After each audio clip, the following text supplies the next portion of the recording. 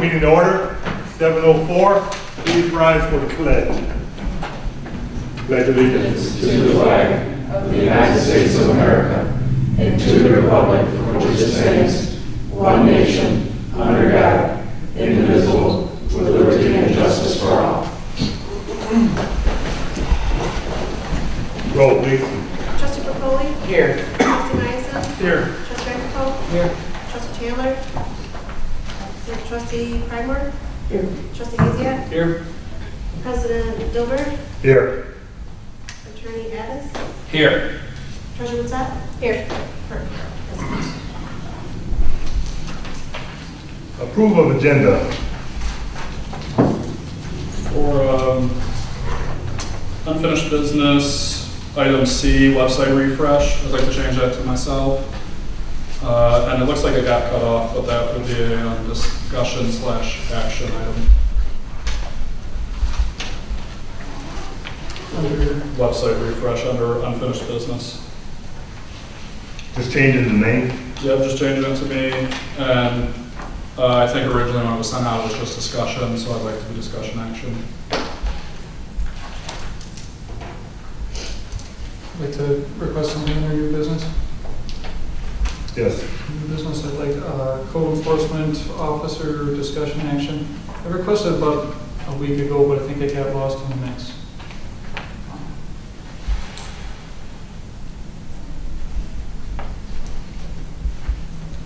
And under my items, and I'll just throw it after K, I have an employee resignation that I would like for the board to hear.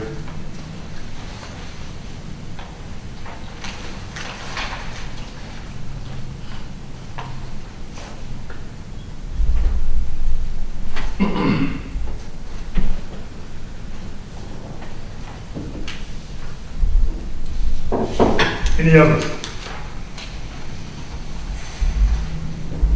Make If a not, What?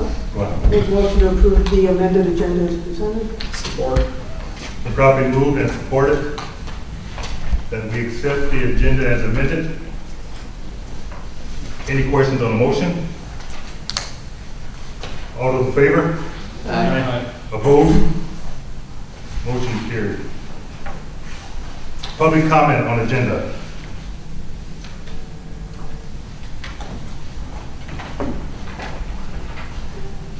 Approval of minutes, September 11th. I had a correction to the minutes. On the motion to sell the property, it was a yes vote, and I believe trustee Picoli was a no vote. Yeah. Okay.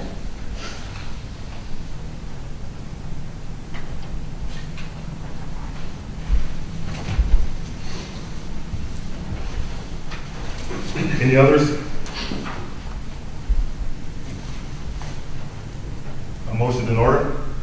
I make a motion to accept the minutes as amended. Support. Been moved and supported that we accept the minutes of September 11th as amended. Question on the motion? All those in favor? Aye. Opposed? Motion carried. The special meeting of September 24th. I move that we accept the minutes for the special meeting on September 24th as presented. Support. Been moved and supported that we accept the minutes of September 24th as presented. Any question on the motion? All those in favor? Aye. Opposed? Motion carried. Consent agenda. Motion to accept the consent agenda as presented. Second. Been moved and supported that we accept the consent agenda as presented. Any questions on the motion? Roll, please. Trustee Myson? Yes. Trustee B? Yes. Trustee Bercoli? Yes. Trustee Chairman's absent. Trustee Hezia? Yes. Trustee Primer? Yes. President Dilbert? Yes.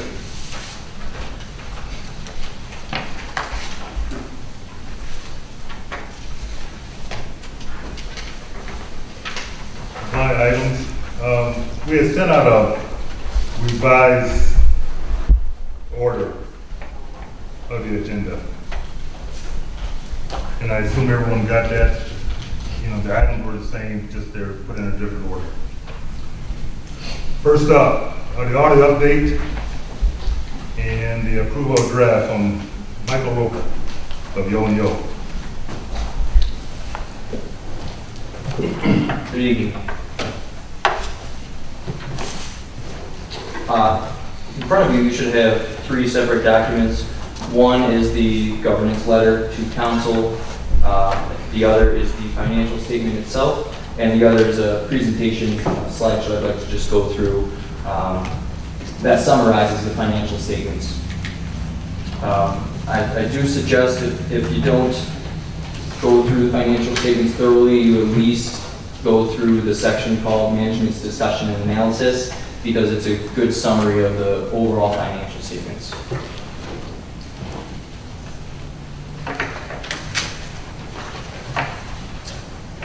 First up, the audit opinion can only be issued by a licensed CPA firm, and it provides the highest level of assurance that is offered for test services. Management's responsibility is to prepare the financial statements and maintain a level of internal controls that can detect or prevent fraud in a timely manner. The auditor's responsibility is to use risk-based judgments in order to apply auditing procedures on those financial statements in order to support the balances presented. So our opinion is an unmodified opinion, which is the best opinion you can get, and really that's the bottom line of an audit, what you're hoping to get out of an audit. So it states that your financial statements are materially stated correctly. On page 3, there's a chart of the general fund revenues for the most recent year, ending March 31, 2018. And if you look at this, you'll see that taxes make up the majority of your revenues, which I don't think would be a surprise to anybody. And the rest, the next largest is your state revenue sharing.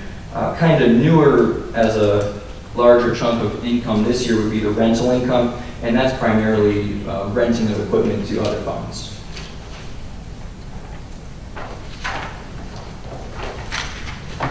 Page 4 breaks down the expenditures. There's 3 main pieces to the expenditures here, which is public safety, which is just over 1/3 of your expenses, general government, which is also just over 1/3, and then this year there was a large transfer to the sewer fund to help with the deficit. So that typically wouldn't be there, and it kind of skewed some of the percentages if you're comparing year over year, but it's there this year. On page 5, we show trend data for your general funds revenues and expenditures going back to 2014. Keep in mind, in 2014, the highway fund was rolled into the general fund, so that does skew it a little bit in 14, but going forward, it's just general fund. And you'll see, if you look at 2018, revenues and expenses look like the revenues aren't coming in to quite match expenses, but you have to remember there's that over $300,000 transfer to the sewer fund, so otherwise it is matching pretty well.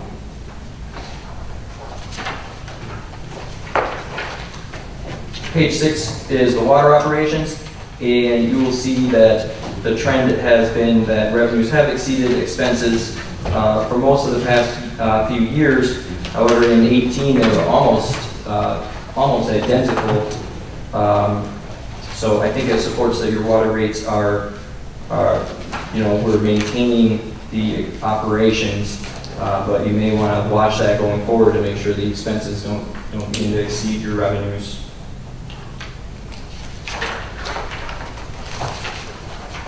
On page 7, we have a similar chart for your sewer operations, and this is one of the first years lately where your revenues have exceeded the expenditures, but again, going back to that transfer, it's really because of that transfer. Without that transfer, it would have been a loss, and that's something we'll discuss a little more going forward. Page 8 is a graph of your general fund balance. If you look at 14, it looks really high. That's because the highway fund was rolled into it at that time. And so that came out in 15. So there wasn't actually a huge hit to your fund balance during that time. It has steadily declined, but at 2018, $630,000 is still 44% of your annual expenses. So that's a pretty healthy fund balance. Page 9 represents the unrestricted net position in the water and sewer funds. The top is the water, which was also in deficit, came out of deficit in 16 and has kind of leveled off. But it's still quite low for water fund at 140,000. So that's something to keep an eye on, make sure that the rates can support the operations. Excuse me. Now the sewer fund on the bottom has taken some hits due to some write-offs of old AR and continues to be in deficit. This year, the deficit was slightly reduced because of that $300,000+ transfer. However, if that hadn't been transferred, it would have been reduced by $30,000. So without the subsidy from the general fund, it would have been in worse position. Page 10 is a summary of what you get in the communications letter and the report at the end of the financial statement. I encourage you to read those. Essentially, though, it discusses the audit process, which is based on auditor's judgment. You make procedures using risk-based. What looks riskier, we do more work on that. We did not have any significant deficiencies. We had 3 material weaknesses that have been repeat deficiencies over the past several audits. There were a significant number of audit adjustments. Various funds were over budget with material variance for the major street fund, and then of course the sewer fund deficit. Going forward, now that the audits have been caught up, I don't anticipate the audit adjustments or budget overage to continue to be an issue, but that net position finding is going to probably stick around for a while. And then we have a few comments. There's a negative cash balance in the sewer fund, which is directly related to the net position deficit. Municipal qualifying statements are required to be filed annually and haven't been filed for the past several years. I believe Sandy has filed those and caught those up now, though. The old audits were not completed timely, so we still had a comment on that, and now we're caught up. So that's great news. Everybody should be happy about that. And then we recommend that the board develops a conflict of interest disclosure, where annually every council member is disclosing what conflicts they may have, and then refrain on voting for any of those types of issues that you might have when there are projects or other things that come up. We also identified several unallowable expenditures. They were all immaterial, but we suggest reviewing the expenses to make sure that they're allowable for the village to make. Thank you. That's my summary. Any questions for me? Can you give us an example of an unallowable expense? Sure. So sales tax was paid on some items, and there was a plaque purchased, like an award. So you can't do that. Okay. You can't purchase plaques? You can't. Not my rules. I agree. It's yeah. I really don't. Like, is it even if council voted? I mean, like, there's no defense or buts, the government cannot purchase? You can't. Yeah, you can't purchase awards for employees. Basically, the same as if you were to supply, because it's considered not a public purpose. Is the logic behind it, I suppose. There was a plaque purchase for the Allentown Fire Chief. Yeah, it's. And the sales tax thing, I think it was mainly related to the Easter egg hunt, where we would front the money to the Parks and Rec, and they would go out and buy this stuff while they're paying taxes when they go down to Target and places like that. So You said, You said in 2014, the highway fund was rolled into the general fund, correct? Yes, At that time, so 2015 was the first year that it was not. correct. And then in 2018, the general fund transferred $300,000 to the sewer fund, correct? Yes. 312, I think it was, but around there.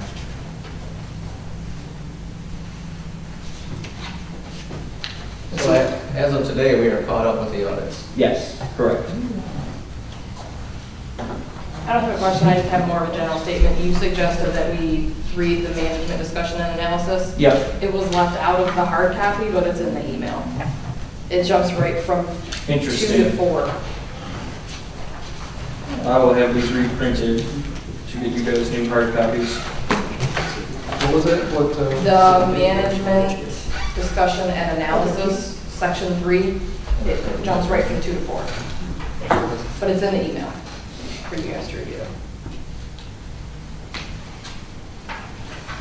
You guys have an electronic copy that has all So, Yeah, it's in the email. real The quick, electronic page 8, I'm looking at the general fund balance. So I understand the, obviously, 2014, the highway fund obviously skews it a bunch and then it drops down. But, since then, it has been gradually going down from 1.2 million in 2015 to half a million. That's, 50% decrease, basically.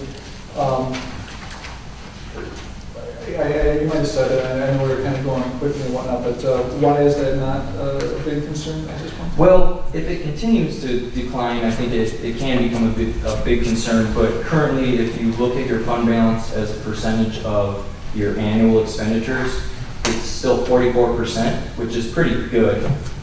Usually, if you see somewhere between 12 and 20, you say that's good. But if it continues to dip, that could be a concern. Also, if you consider if that transfer was ever made to sewer, you'd be jumping back up higher than right back to 2016 levels. Oh, so actually, yeah, so it actually would have gone up. Yeah, quite a bit. To 900, okay. Yeah, it actually would have gone up this year, okay. We try to use our, in conversation with Sandy, we try to use like a 25% minimum fund balance.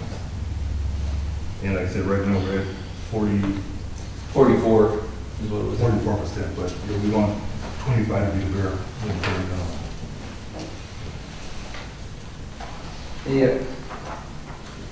The sewer unrestricted net position, explain to me exactly what that is and why we are still in the negative. Okay, so that represents what's left over of your fund balance, if you will, after you take out what's invested in the capital assets of it. And so one of the main reasons it's gone down lately is the write-off of the mobile home park accounts receivable balance. That's the main reason it's been going down over the past couple of years. Otherwise, I would say it probably has to do with all of the debt that's carried, as well as maybe the rates need to be looked at. Do any of these numbers include any settlements the village has received this year, this calendar year? It would only include numbers up to March 31 of 18. So next year's. Mark 31. That's the cutoff. Yeah. So there's something that aren't reflected, that won't reflect until the next audit. This, the letter about management's consultants, consultations with other accountants, you're aware that John Ryan Smith was also doing some work, and he did touch base with you and keep in contact with you? Yep.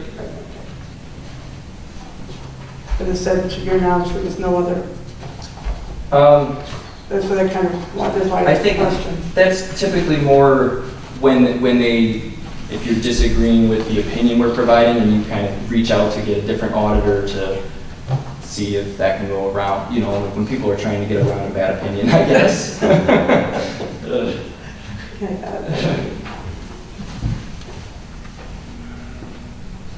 They did a great job, and I would have to Just look back on the weekend of September 21st, 22nd, when Michael and his colleague was in here over the weekend, Friday, Saturday, Sunday, Monday. And to see them going at it the way they sit up in the conference room. And I couldn't be a bean counter to save my soul. That just, I don't know how they do it. But to see them work at it and how they go about it, and Sandy was in there on that weekend, and I would drop in, and I wouldn't even bring them lunch, because I didn't want to distract them. But they were here, and they were diligent, and they worked hard at it, and I just got to give a personal thank you to you. You're welcome. I'm just really glad we're caught up. Chrissy. Yeah. They, yeah. And to drive down from Saginaw, okay. Have that. I'll keep my day job. And quick question. Yeah. Do you have any kind of an input on a municipality's responsibilities on amending budgets throughout the year? Should it be done on a monthly basis, quarterly basis? Did you see a problem with us not amending the budget? I think a lot of it was in regard to accruals that are posted after the end of the year, and partly because of the fact that the audits were so far behind. So I think going forward, it's going to be easier. You're going to have more reliable data more consistently now that things are caught up. But typically, I see some places that do budget amendments monthly, some that do it quarterly, and I have some that only do it annually, which I don't think is a good idea. I think it should be done really as needed, but I would say quarterly at a minimum.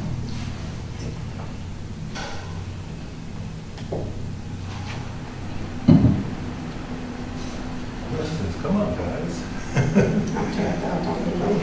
Make this trip down to work. Okay, I guess I can come up with a question now. Oh, good.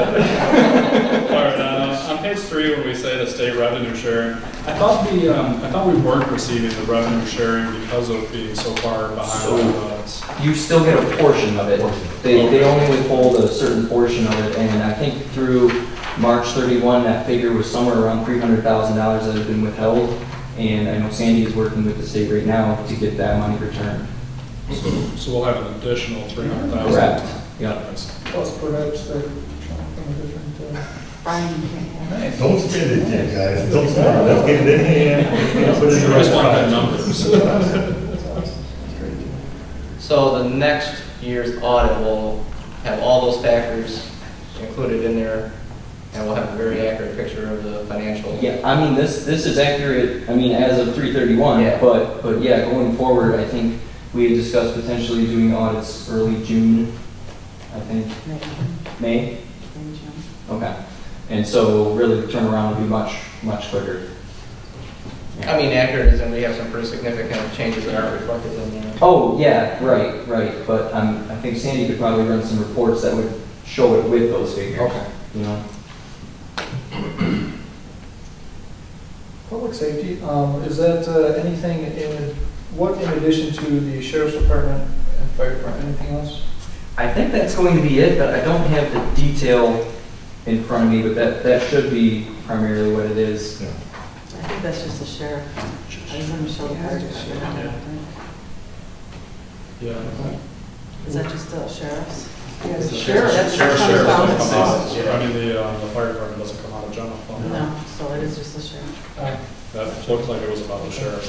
Yes.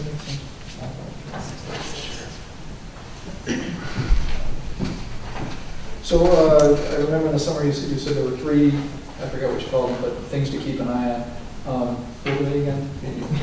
I guess, I'm not You had a term for it, I forgot what it was. That was in the last page, wasn't it? Oh, are you talking about like, Things of concern or interest or whatever. yep, so I guess that would be, are you referring to the findings or, Audit adjustments, expenditures, and excessive appropriations, deficit fund deficit. Yeah, material weakness. Yeah. Where were we again, audit what? audit adjustments, expenditures and excessive appropriations, and then, the deficit fund balancing the sewer fund.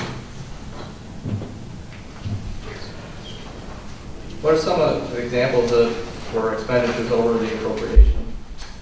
I don't know the specifics of the expenditures, like which ones actually were over, but the largest one that caused the material weakness was major streets was over, I want to say $30,000 or something. In the case of the unallowable expenditures, so, and maybe, you know, I don't know if this is the best example to use, but, you know, going off of President Dilbert's example where Parks and Rec, we have the Easter egg hunt, they go out and they go to Target and they buy a whole bunch of stuff. Mm-hmm. What are we supposed to, like, how is that supposed to then be actually handled then if we're not allowed to reimburse the department for sales tax? We're gonna come up with so we'll have to either shop on a credit card or something so that we can use our tax. A lot of times, if you go back to the store, you're able to not do like a return, but you're able to prove out that you shouldn't have been charged sales tax and they'll reimburse it. Oh, okay. Yes, we gotta figure that out. And is this only specifically when it comes to like the general fund? Any fund. Any fund? Yeah. So like if we wanted to buy a plaque for a fire chief or something like that? It just has to be like donation based. Right, if you get a private donation, that's acceptable, but they say it's not a public purpose. That's it'd be the same if you were to provide meals without it being like a training or available to the public, basically. If there were donations that came in, could they be not a particular item that is donated, but say somebody said, here, I want to donate $1,000, use it for any awards that you want to use it for from now till the end of time. Mm. Could that be done and kept in a separate fund that just says donation purposes? Yep, so you wouldn't even really have to keep it in a separate fund, but you would just show restricted fund balance, basically that those amounts must be spent on the awards in this case.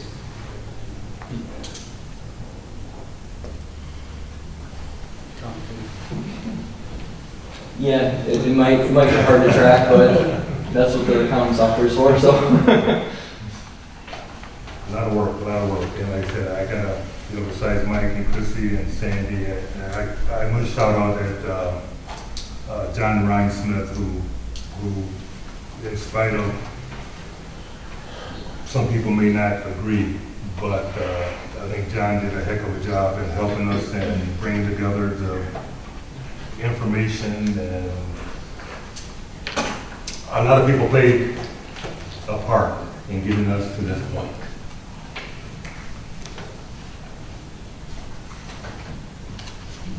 Any other questions for Michael? You say June is the next, when's the next time that you'll be working with? Well, we haven't scheduled it yet, but hopefully around then, I hope. June is expected to be the next report to council? Or? No, that would be when we conduct the audit, so probably a month or two after that.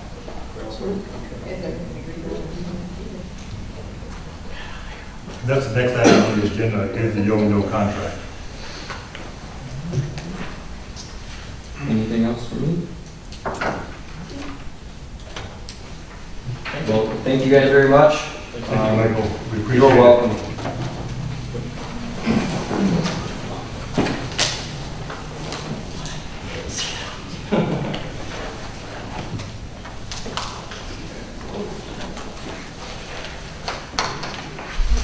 Well, we have before us a contract. Before I move on, Mr. Rhinesmith is here. If anyone has any questions for Mr. Rhinesmith pertaining to the audits, his work with the village.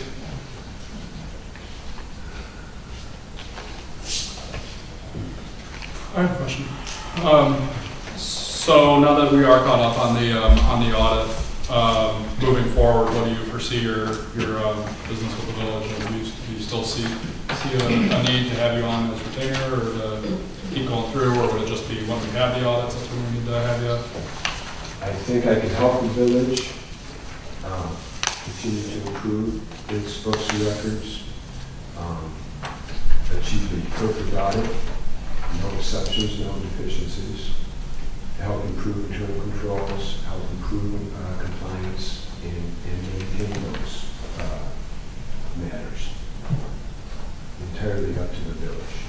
Do you think that we're at the point now that you know, having Sandy in place, that she would be able to handle, you know, the daily, stop getting big eyes, the daily accounting of the village and being able to give us, you know, I mean, so we are in good standing with our audits moving forward? Well, she has been maintaining daily accounting for sure. Please remember, we were catching up with these audits, so it's just March 18 that's, you know, that's being issued. It was the last audit issued.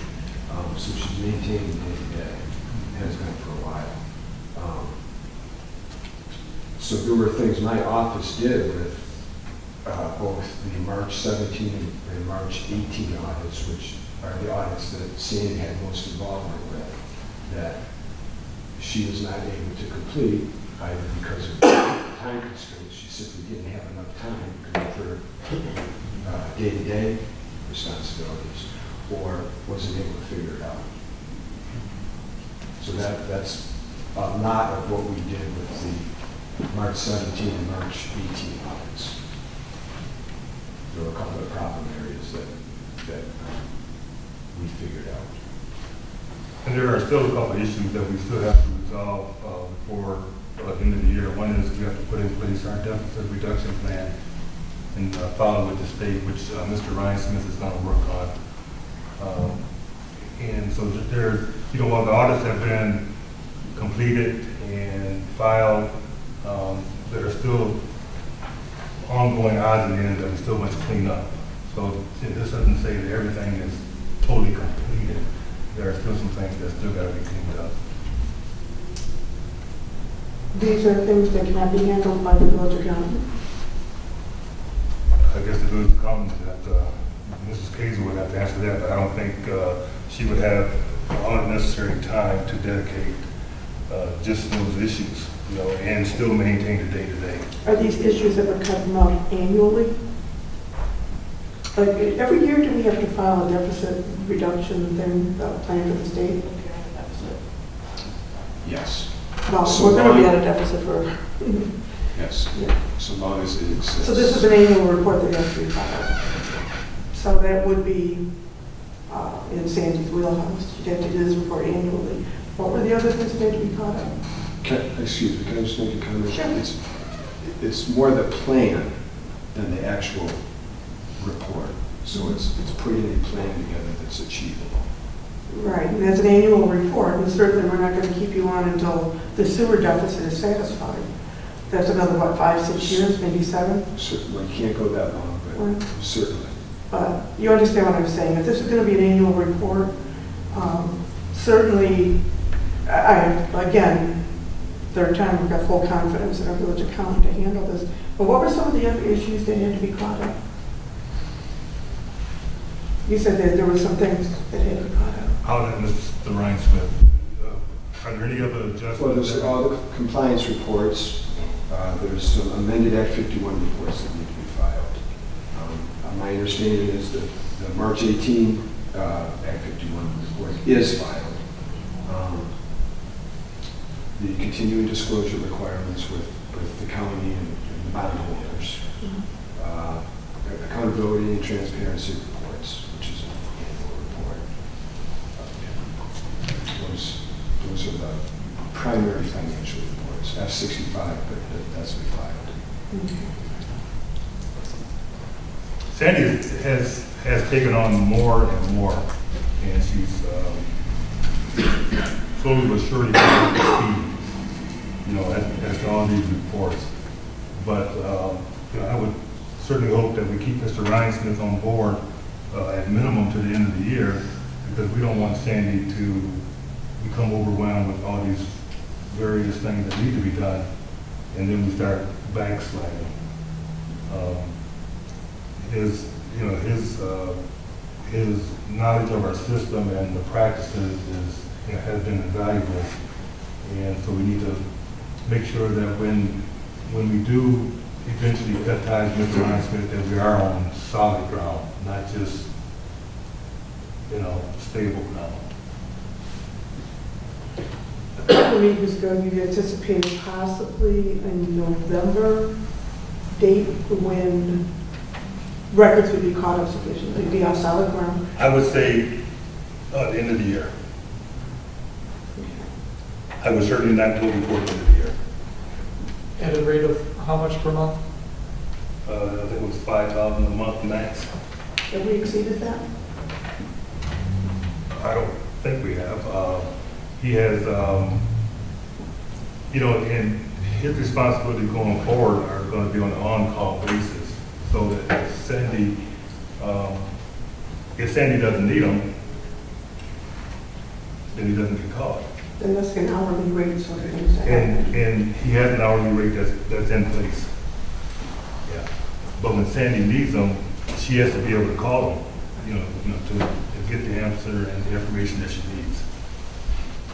And it certainly don't have time to come back to council for approval for that, because some things, we need to get an answer, within the next 24 hours. I think we've, as a council, and I'm going to be bold enough to speak for most of it, some of us, we take our fiduciary responsibility very seriously. And I understand the job that you've done, the yeoman's work that you've done in catching it must have been a financial nightmare. But at some point, we're going to be down to a village accountant, I believe, with an auditing firm like you. So we'd like to see a definitive answer on when this is going to be over with. At least I would. Because again, I take my responsibility to the taxpayers very seriously. And $5,000 a month, $60,000 a year, that's a chunk of change. So I think maybe a more definitive goal. It's a chunk of change, but it's a chunk of change that we've spent to get to the point where now the state of Michigan is going to unleash a chunk of change. They're going to give us enough money to cover this. Yes. I think the numbers that we've already heard discussed is that the amount of money that we've spent, Mr. Ryan-Smith is not going to outweigh the amount of money we're getting from the state. Right. So we've actually spent more on Mr. Ryan-Smith than what we're getting back from the state once it's. No, that's not a true statement. Not a true statement. I mean, you can't compile this over a period of years. Okay. It's especially compared to what disabilities was paying prior to that. Because we're actually saving money right now. But it goes back to that old business mentality. You got to spend money to make money. And right now we're spending money to get caught up over 5, 6, 7 years worth of bad management that unfortunately was landed in our laps.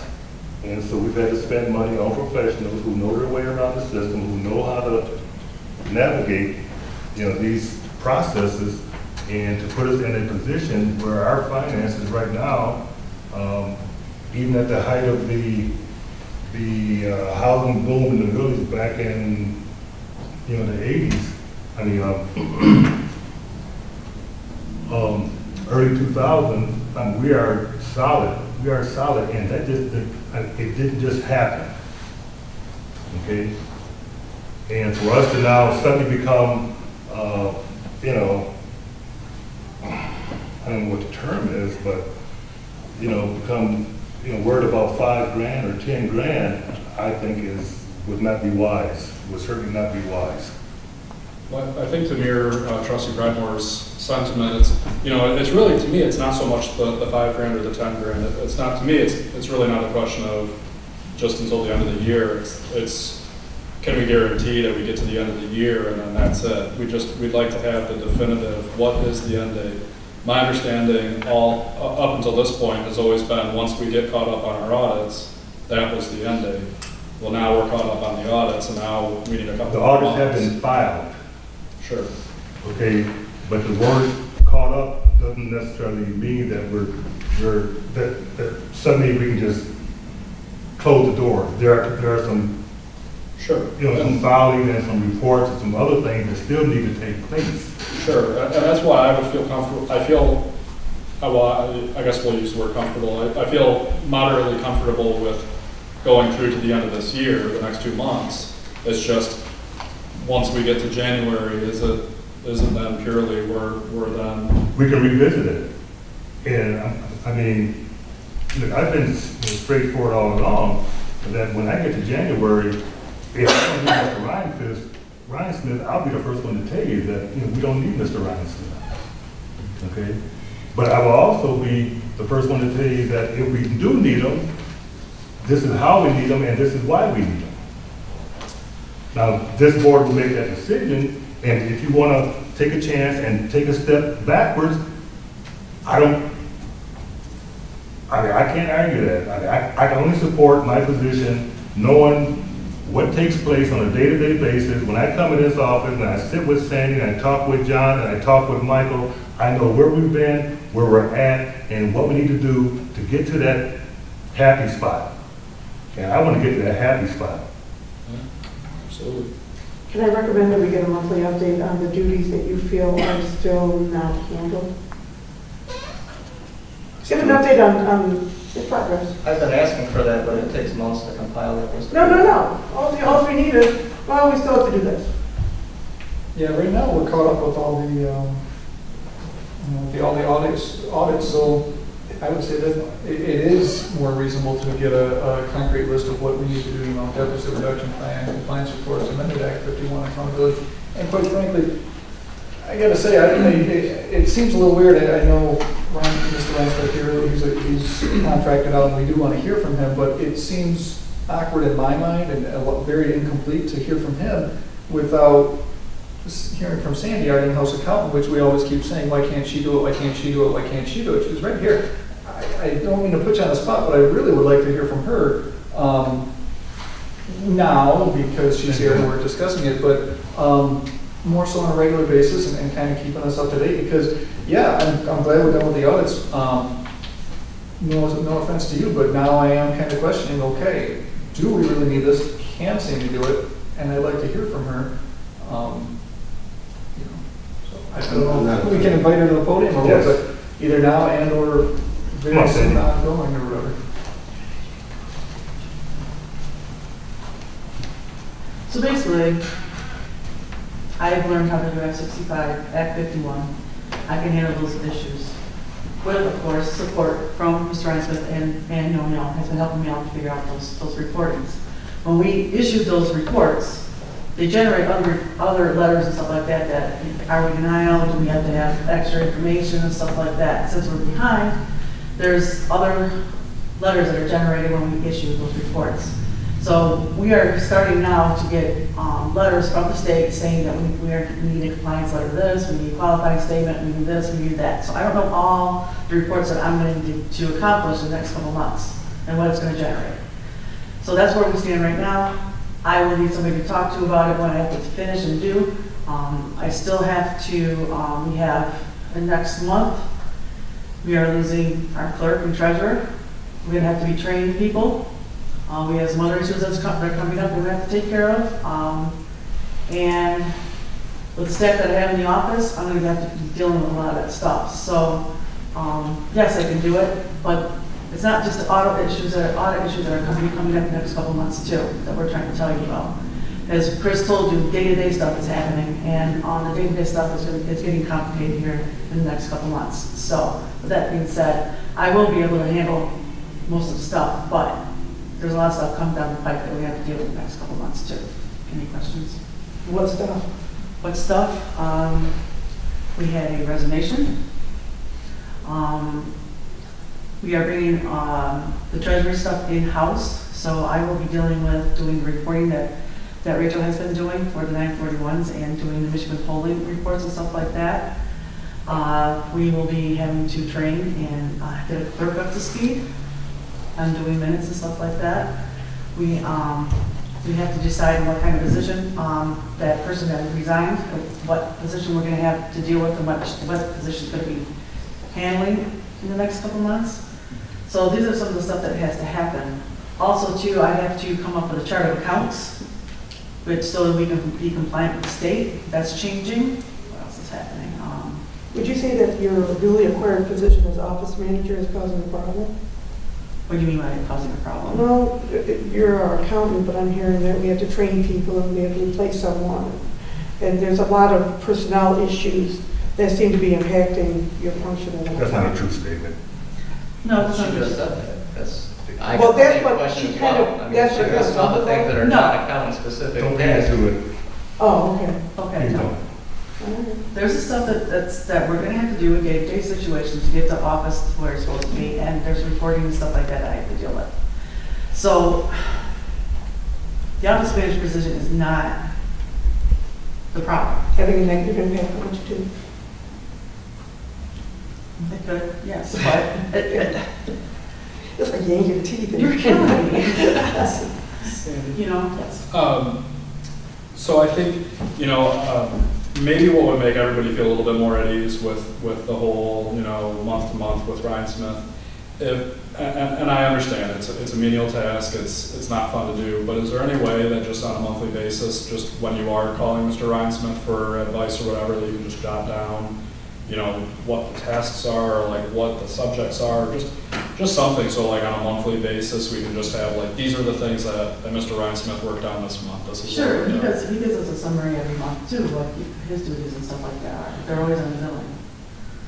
On the billing, but I mean, it's not something that we're getting on a monthly, like a summary, like these are the things that we worked on. We can do that. You know, just something, because I think that, at least I speak for myself, that would make me feel more comfortable. Then we know That would what be is reasonable. the actual 5,000 that we're spending. That would be reasonable because that way we're not paying Mr. Ryan Smith to take time to put this together. That's it. Yeah, it's just, you know, just to have that accountability, it's, you know, just, I think what a lot of us, you know, if I can speak for us on council, I think what the biggest issue that we have is it's just, we hear that there's the need, but we just don't have the tangible of like, well, what is the need, or like, what is it month to month that we're actually working on, and where is it, what's it for? And that's been a hard question to answer too, on top of the fact that all year long, I gather information. Right. All year long, I'm going to boxes, all year long. So how do I, you know, recreate that to show you exactly what I've been doing, you know? You want to go see my binders up there, you can see what I do, you know, every day. You know, I make sure I get copies of everything that you know, it's pertinent to all our revenues, everything that happened with state share revenue, but everything's happening with Act 51, all the reporting and stuff like that, all the websites I have to go to. I made a binder of all the logins I have to do and stuff like that, and all the reporting I have to do, you know, so I can keep track of stuff like that. So it's really hard to recreate the wheel and give you that information Yeah. but if to we show just you do- what exactly what I'm doing, because like I said, day to day, it's It day could to day just be stuff. moving forward though. Yeah, and then, yeah, so Just summarized. I had to recreate the wheel of what all our paperwork in that office. And now we're dealing with record retention and stuff like that. I mean, we took 125 boxes out of the back room the other day of that stuff that we finally can get, you know, move out of there now because of audits are done. So, I mean, we're moving forward. And we're getting rid of, you know, there's some, you know, that's another thing I have to do, record retention. To get that stuff out of there too. So, we've got a place to do that. We found a place where we put our records that are permanent. We write in our boxes when we can destroy what is permanent so that we can figure out how we can do rotations on our records. And we're just cleaning up messes that, you know, as we can get to them. So, it's just not accounting. I don't think anybody here is questioning how busy you are, because I came in with that one day, you were running around like Yeah, the Energizer Bunny. yeah, it's not gonna last. What are, from this side of the table, That's fine. what I we're looking understand. at is a fourth financial entity with the village. Auditing firm, village accountant, treasurer, and now there's a fourth body. Very few municipalities, and I don't know of any, have 4 different financial entities involved in the municipalities' finances. What we're looking for is a time when our village accountant works their magic. When Yo and Yo, or whatever the auditing firm says, hey, I need these figures, because you're such an excellent employee, you know, those figures aren't even handed to them. We want to see something that runs smoothly. As a council, what we're getting is, well, no, this has to be done, this has to be done, this has to be done, and later on, maybe. Okay. Can you see what I'm saying? No, I understand. We're looking for a straight line, for an end to this. And when your job will be easier, because you've done work for 2 years, you know where the money is in which fund, and you'll be able to hand the money to yellow and yellow. Excuse me, a lot of it is the unknown too on top of it too. But that's something So- any accountant deals with. Right, so I'm getting more of a handle of it since I've been here, so I know what's going to be coming down the pipe a little bit more. Yeah. And I will be able to deal with that and give you more information on that too, so. Yeah, I don't know any I don't know any, accounting person that can come in and say, well, today this is gonna happen, this is gonna happen. We understand there is an unknown in any job. And you've got a lot of other things going on. And I think you're doing great. But from our point of view on this side of the table, we have a responsibility, and that's why we're asking questions. I understand. There's an item coming up later on the agenda that will help answer some of Trustee Pridemore's questions. Anybody else have anything for me? I got a question. How is the request that Trustee Meisen just made any different than the one that I made 2 months ago? Because you wanted it from Mr. Ryan Smith, and we I wanted it said, from anybody. Well, maybe, was yours more back? I just wanted to know what went to Mr. Reisman that we could do in-house. Well- That's pretty much what you asked for. When she picks up the phone to call Mr. Reisman, why is she calling him? I know you did. thanks, Andy. There's a item B. Oh, do we have- Sorry about that. These are still on. What's going on with Yo is basically that we asked them to give us a auditing contract to see what we can expect in the next couple of years. And they gave us prices for 3 years and 5 years. I know we had decided that we talked about doing an RFP right after this audit. I'm recommending that we do at least 3 years with them. And again, I'm going to recommend at least 1 year until we feel comfortable in getting an RFP with somebody. So they know our books. He's been detrimental, no, it's wrong. Instrumental. Instrumental in getting us to the point where we're at.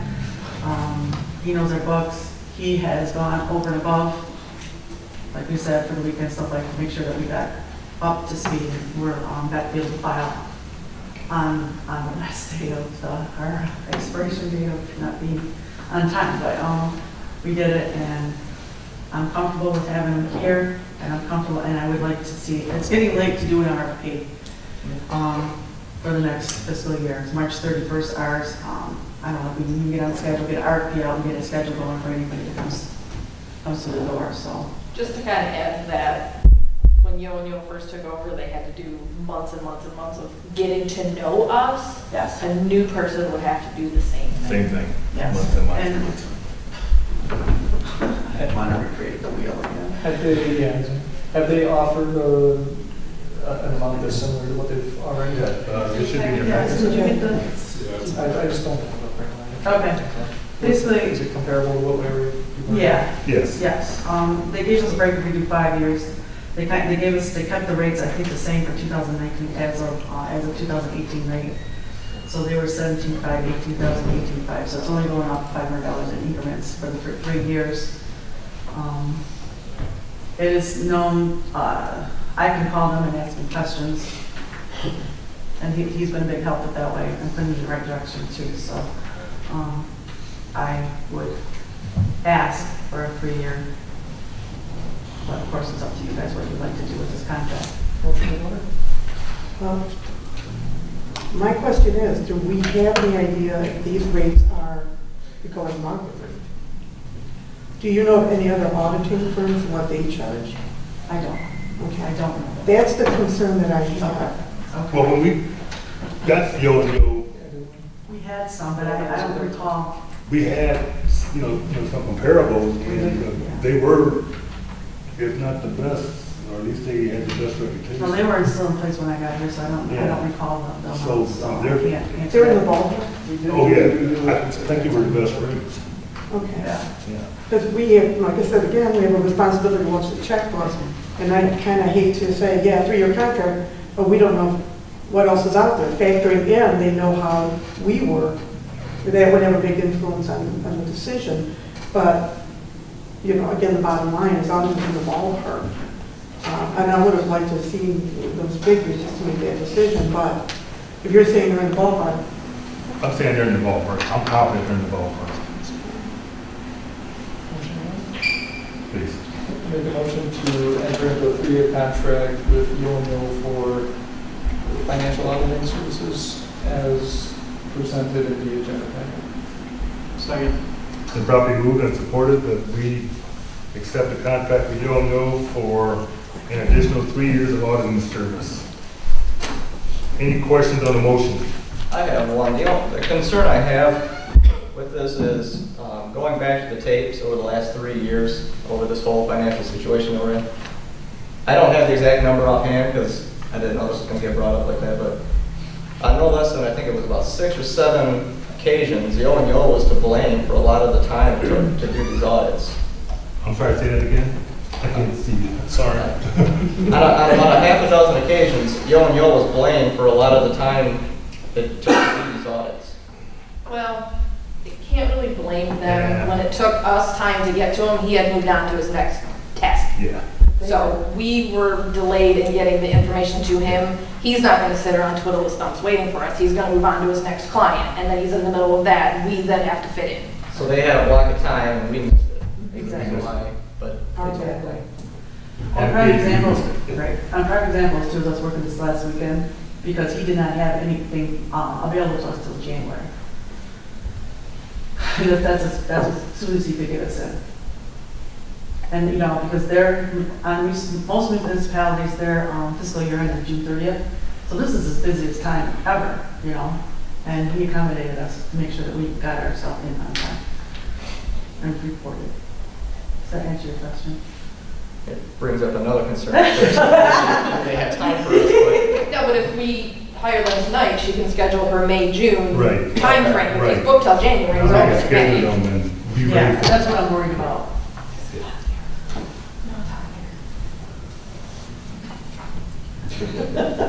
Any other questions?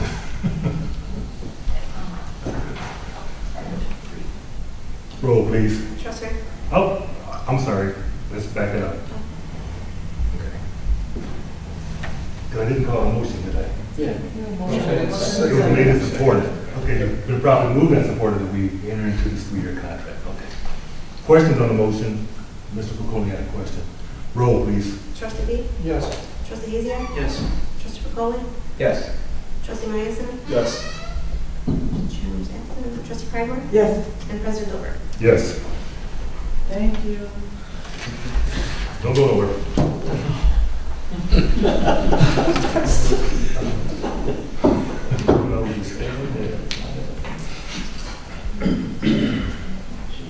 Item C. Did we get the tax refund over here? We moved that down. Yeah. Oh, okay. The printed copies that we have are in the previous order, so Yeah. we're kind of. I sent a, This is all that's on the table. So the printed copies that everybody has. Oh, is the original? So yeah, so if you just read off what the full item is for us, when we go through them. Please. Because we're really jumping around trying to figure out which one. Yeah, we just, I think Yo originally was like D and E or something. D and E went above. Everything else was then when I revised it, I back. screwed it up. Oh, okay, so D and E just moved to above, so now we're starting. Now we're on A. Okay, Yes. Hey. okay, Yes, yes.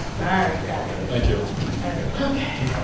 Okay, we have 2 contracts that were in your packet. They both went before the Ways and Means Committee, and if someone from the Ways and Means would want to talk on the contract for Ms. Cazo and our DPW superintendent. I went in and Bob and Sandy, we went through the contracts. There were a couple of omissions in the original contracts, management rights, it was mostly just housekeeping. Ways and Means did concur that the full board, recommend that the full board approve a 3% raise per year. That's in keeping with municipal contracts all over, factors in inflation and then employee reimbursement. They're straightforward contracts, not a lot in them. We also recommended that for each additional year of the contract, Ms. Kays will earn an additional vacation day. Right now, she only earns 2 weeks vacation. So after this contract, it would be 2 weeks and 3 days. Was there? We added some of the things that were not showing up as a pension and free Yeah. day. Healthcare and pension does not reflect or show the language that it reflects, so that her contract is complete.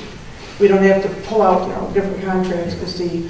All the benefits are referenced in the contract. With the teachers contract. Yeah, the CPA. Yes. But Ways and Means, I believe, did agree, did want to make a motion that council approve these contracts as written. Did everyone get a chance to review them? And Trustee Pacoli, I know that you're involved in labor negotiations. Did you have any input on this? I did, that's why we added the references to the CDA. Right, but what were there other things that you wanted to mention? I don't recall off the top of my head. Okay, that's it. Yeah. Okay. That motion in order. I make a motion that we approve the contract for Village Accountant Sandra Kazel as presented. Support. Been properly moved and supported that we approve the contract for Sandra Kazel. As presented. Question? Question on the motion? Okay, so particular to the accountant / office manager position, Sandra Kazel.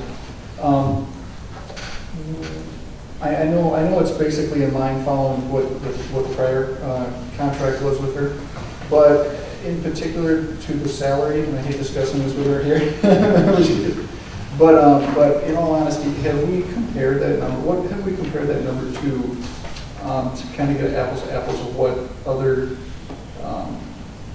accountants / office manager get paid for their, the same type of duties that she's taking? There's been some comparables done by me personally, and I've had a conversation with Sandra. I also went on the Michigan Municipal League website, and whenever we talk about contracts, I do comparables on there, and you can go on there, and you can see municipalities our size with our financial bottom line, what their different personnel, what the different personnel are earning. So that's the MML website too, is available. Like I said, we've had a discussion, and I can appreciate where you're going, but we're not there yet. But we're working in that direction to make sure that she's properly compensated. I just want to throw it out there, just no motion made or anything, but as she said, she's learned Act 51, something else. I didn't jot it down, but she's taking on a lot of stuff. And as she takes on more, she will be properly compensated. Hope we don't lose her. I think she's pretty. She's not going anywhere. That's pretty awesome. Yeah, I already talked with Sandy because the office manager duties were added to the contract. There's a possibility of later on, once we get our financial ducks in a row, a wage reopener. Yeah. So that's, because certainly I don't think we should be throwing any additional duties to any employee to say, here, but you get the same money. Right. So. Any other questions? That's more of a statement than a question, but just I think Sandy is doing an outstanding job, and I don't think we could thank her enough with everything that she's doing. I mean, every time that I come in for a meeting here at the village, whether it's a council meeting, a planning commission meeting, she's always here, and I think she does a really good job. Thank you. And no one knows so valuable as me, trust me. Roll, please. Trustee Craig? Yes. Trustee Madison? Yes. Trustee Pacoli? Yes. Trustee B? Yes. Trustee Ezek? Yes. President Dover? Yes. I make a motion that we approve the contract for DPW Superintendent Marcus Dilbert. Support. As presented. Support. It's been Been properly moved and supported that we approve the contract for the DPW superintendent. Any questions on the motion? Trustee Kramer, can you, I know you gave an overview in regards to Sandy's contract, but can you give an overview with the superintendent? Yeah, again, it was just wording from the old contract, which was pretty solid wording. We did re-add the management's rights clause. We added in the factors that contributed to the determination of the base pay. There's a list of jobs that he does that was at the table. It basically is just his old contract with the 3% increase, which again is standard in most municipal contracts. What else did we put in the language for? Management's rights, termination, overtime, benefits.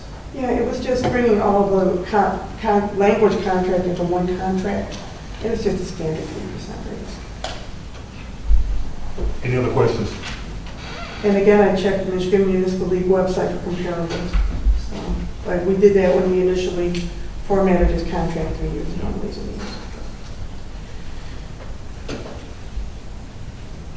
Any other questions? Roll, please. Trustee Primer? Yes. Trustee Myerson? Yes. Trustee Foley? Yes. Trustee B? Yes. Trustee Etienne? Yes. President Lippert? Abstain. Sandy, thank you for giving this contract. Thank you, Sandy. You're welcome. Thank you, everybody. Appreciate your support. Oh, no, don't go away. You can talk from there. Tax refund overpayments. I think that's where we're at now in our. Yes. Yeah. Okay. I don't know how CoreLogic does this every year.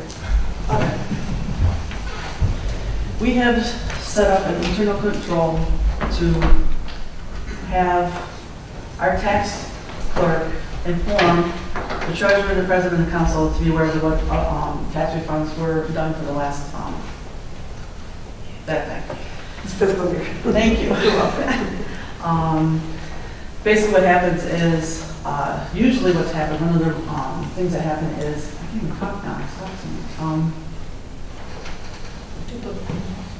the mortgage payments for village taxes. I don't know, it's also in the blank. This is I don't know, it's good. like- We received duplicate payments on some of our Thank village you. taxes. Yes. That we had to refund. And Some of the reasons why it happens is because mortgages and the residents pay yes. over. So we have set an internal control to inform you guys what is happening with that. There's two, CoreLogic and Loretta, that there was $2,244.68 for CoreLogic, and Loretta was $900.89 that was overpaid taxes. We are reimbursing them, and they are on the payment of bills tonight. But we have an internal control that tells us that we have to inform you guys that has happened, and we are going to be paying these back to the mortgage company. This isn't anything new, it's just. It's nothing new, it's just something that should have been happening all along. I make a motion to receive and file the accountant's information. Second. That's all. That's all that needs to take place. That's all these things in place, you got the information, it's just information that you are informed. I do. Thank you, Sandy. Am I done? Let me make sure that, put my glasses on.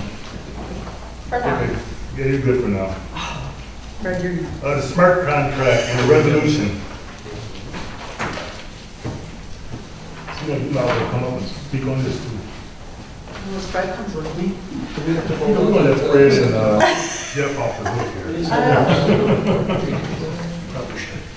I'm sorry. Should we do it quickly, accept and file? We have to move Okay. forward. It was probably moved and supported that we accept and file the report by the accountant on the tax refund. Any questions on that motion? All those in favor? Aye. Opposed? Motion carried. Thank you. Come on up, Fred and Jeff. I'm not going to let you off the hook. You're going to stand with Sandy. Keep the company, please. Hold her up. I got time. Oh, I was good. One of the couple things that are happening is Fred has asked us to get a resolution and sign a copy of our SMART contract dealing with our municipal credits and community credits for the SMART program. Last year, we had given them all our old, was that the? There were prior years municipal and community credits that had not been used by the village for the charter services, and so those dollars were left over from prior years. So, with that being said, we are asking to transfer the $4,560 municipal credits that we will be getting this year. But in doing so, we still keep $7,500, $76.51, excuse me, for our contract for us to use in the village. Anything else? What was that amount? One of the things that $7,651. So just one of the things I'm sorry, Sandy, I didn't mean to interrupt, but one of the things you guys should all know that was the community credit program was up to the last. It was a kind of a mid-year increase in funds as well as the FY19 funds were increased, and that was countywide, actually region-wide, Wayne, Oakland, Macomb County. And a big part of the reason those dollars went up was because of this man's lobbying our board. So Jeff really deserves the credit for increasing those funds, and to the extent that you can continue to support his program with any extra dollars, you really, I mean, it's Jeff's doing that everyone, whether it's here in New Haven or Richmond or over in Shelby or down in Trenton, all those funds were increased in part because of Jeff's lobbying. So just wanted to give you a little of that as well. Yes. And the funds that we're giving back to Richmond Lennox, they help support the small buses that you see, and trust me, I see them. I see them. They run through this community, and our residents utilize them. So for the knowledge of the board, because I think it's important that you know what you're spending your money on, as was obvious by your earlier discussion. For those of you that have not met before real formally, my name is Jeff White, and I work for Richmond Lennox Township, and I have two hats that I wear. One is to operate the emergency medical service here in the village of New Haven. The other is to operate the small buses that you see, the small buses that say SMART on them, but if you look closely, also have our logo on them. And most of what they're used for is to get our residents to medical appointments, dialysis, oncology, to work is a big place we take people. The grocery store is another big place that folks go. Last year, in the village of New Haven alone, this just stuns me, just given the size of the population here, we provided 4,300 rides here in the village alone. You are the now that might be, one user using the bus more than one time. So a ride's a ride, so it might be one person. Yeah, so if you say they're having kind of come up with a number, but that's basically how the number comes up. But 4,300 rides last year here alone. The frightening part of that is a month ago, I thought maybe I'd just come before your board tonight and maybe talk at the public hearing and tell you when we plan to close up shop as far as that small bus service goes. Not the EMS, but as far as the small bus, because as many of you are aware from following the local media, the Smart Village passed, but only by about 37 votes. Now, I will tell you, we ended up doing well with the millage here in the village and in Lennox Township, but in the north end of Macomb County, it was not generally well supported. And frankly, all of us that are concerned about this, need to have a real serious conversation with our residents and find out what we can do more and differently to make sure that we don't end up in this position in another 3 years. Because like I say, frankly, I don't know what we would have, there was no solution for your riders. There was some talk about Uber and Lyft and different things. That might be able to provide some service, but I've not yet seen an Uber with a wheelchair lift on the side of it to get somebody in it. So I share all that to say, we have some work to do. and making certain the public recognizes the importance of this service.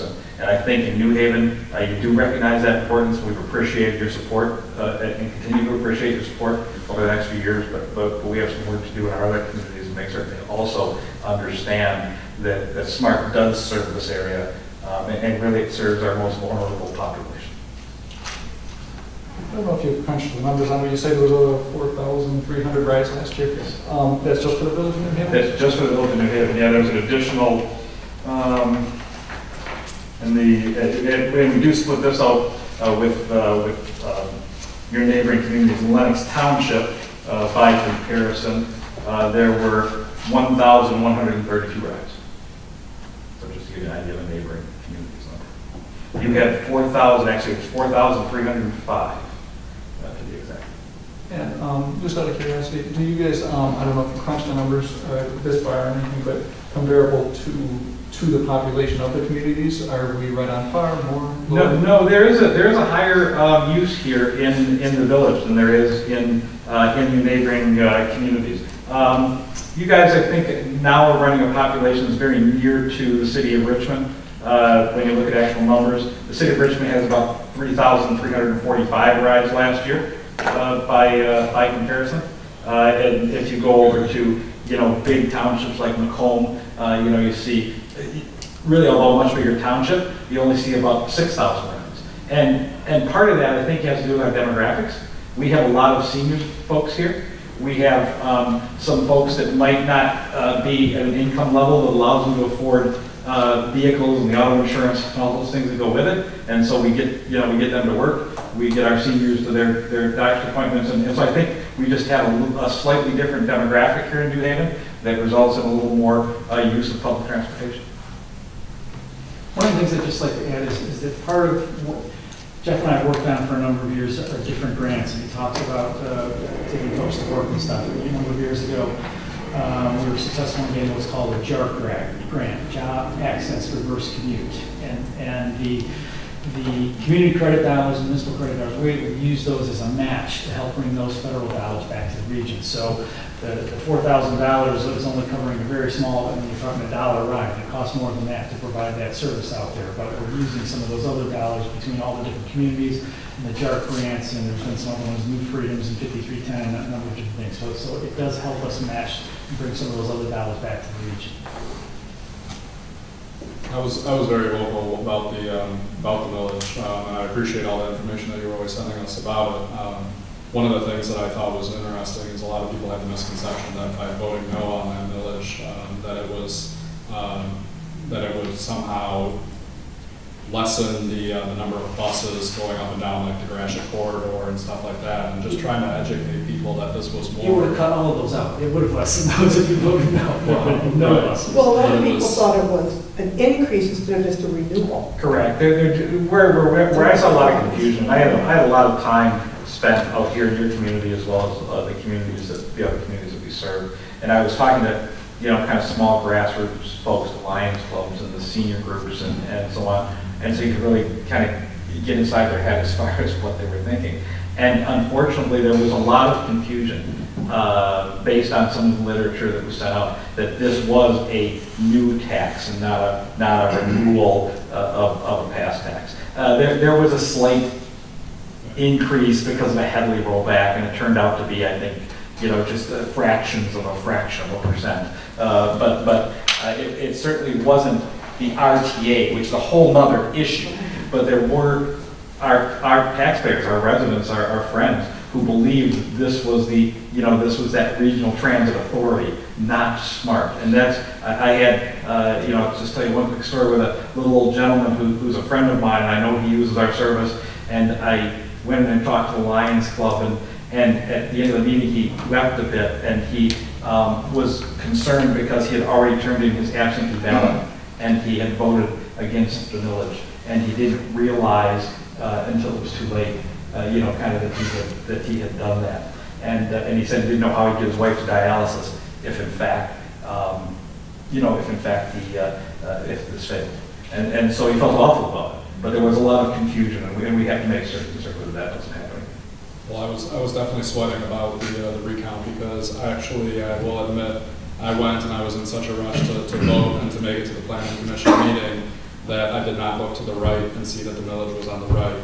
So all the vocalizing that I was doing about vote for this, vote for this, vote for this, I myself did not even vote for it.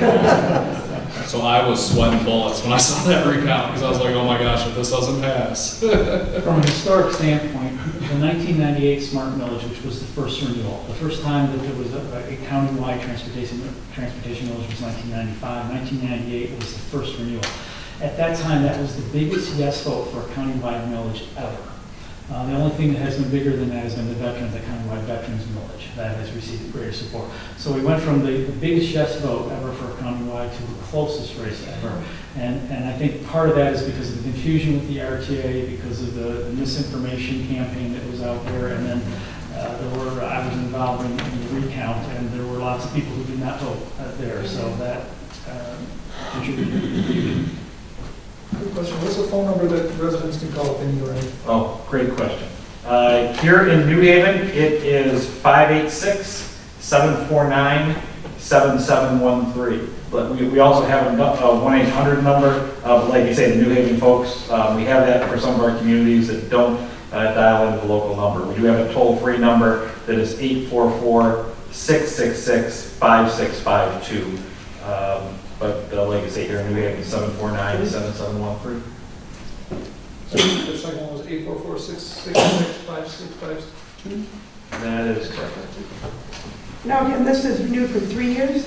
This is your contract. I'll be back again next year to talk to you about municipal and community credits, because those happen every year. That's the money that SMART returns to you, that you have the ability to do two things with. Return some to us. You use others for purchase of service, which is your charter trips and things that you do.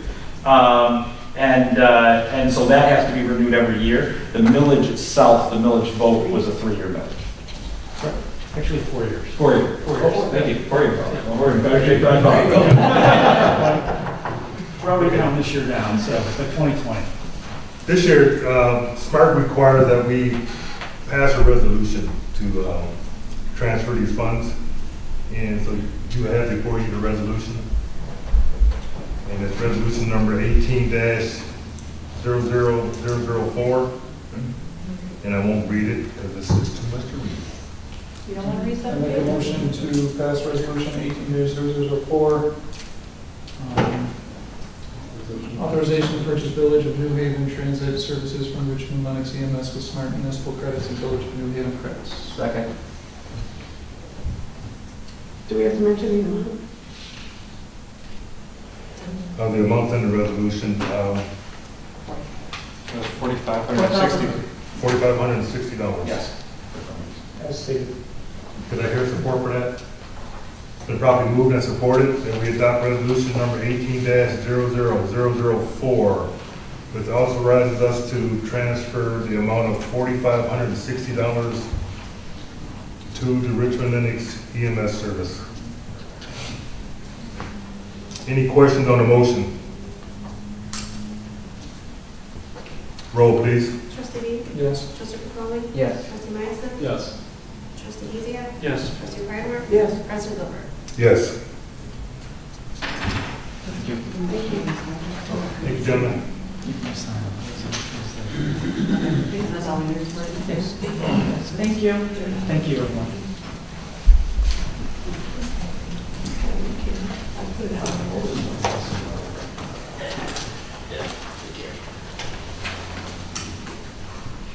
The item G, I'm calling it G, the New Haven Town Center. We're going to put that off until after the election. In talking with the attorney, we want to make sure that when we present this to council for potential action, that that we can have a board that's going to be here to see it through. So I'm going to table item G. Nope. F. I'm sorry, F. Until December? Yes, New Haven Town Center. Item G, The Macomb County Sheriff contract, I made mention last month of some things I was checking into and working on, and I don't have an answer. And so I am not prepared to recommend any action on the sheriff contract. Our contract is good until the end of the year.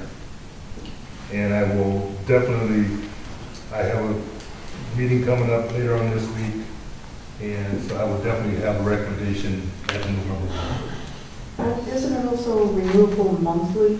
Did you mention that? That we can, That we can do month by month? yeah, It's an opt-in, though, not an automatic month-to-month. I'm sorry. It's like an opt-in month-to-month, Yes. it's not Yes. just automatic. Yeah. Okay, Yeah. that's all I was curious. Yeah, we have to inform them. Item H, the water rates. Our ordinance requires us to take a look at our rates every September.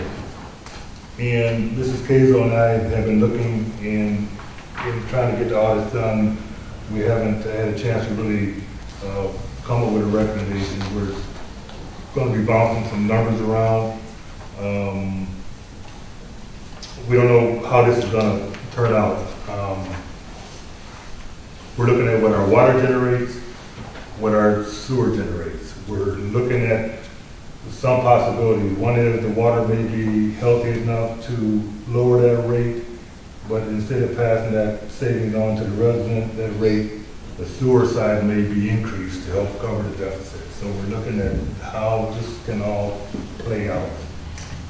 So we don't have a formal recommendation yet. Hopefully we'll have that by next month.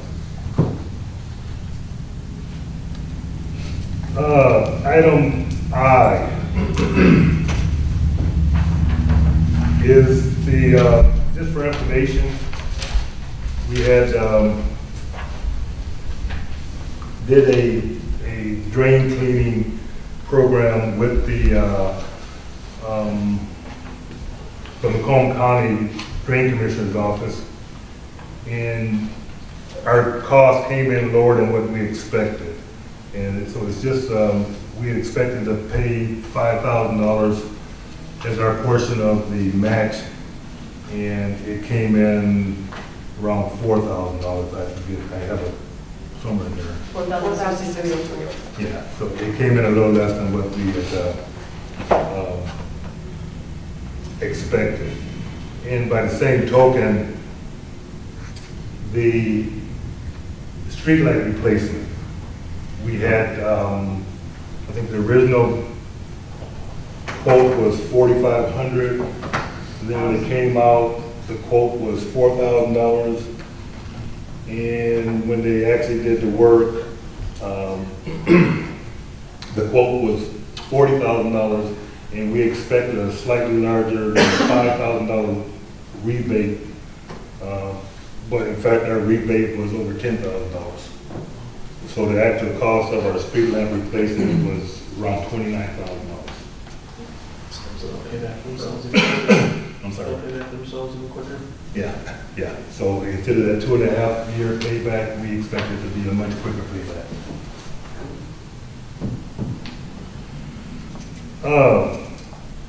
Item J is something that I've been thinking about and working on.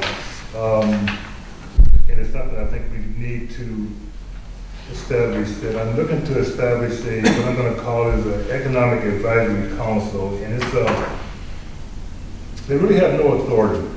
I'm looking to appoint one person from planning, one person from council, and 3 private citizens to get together and talk about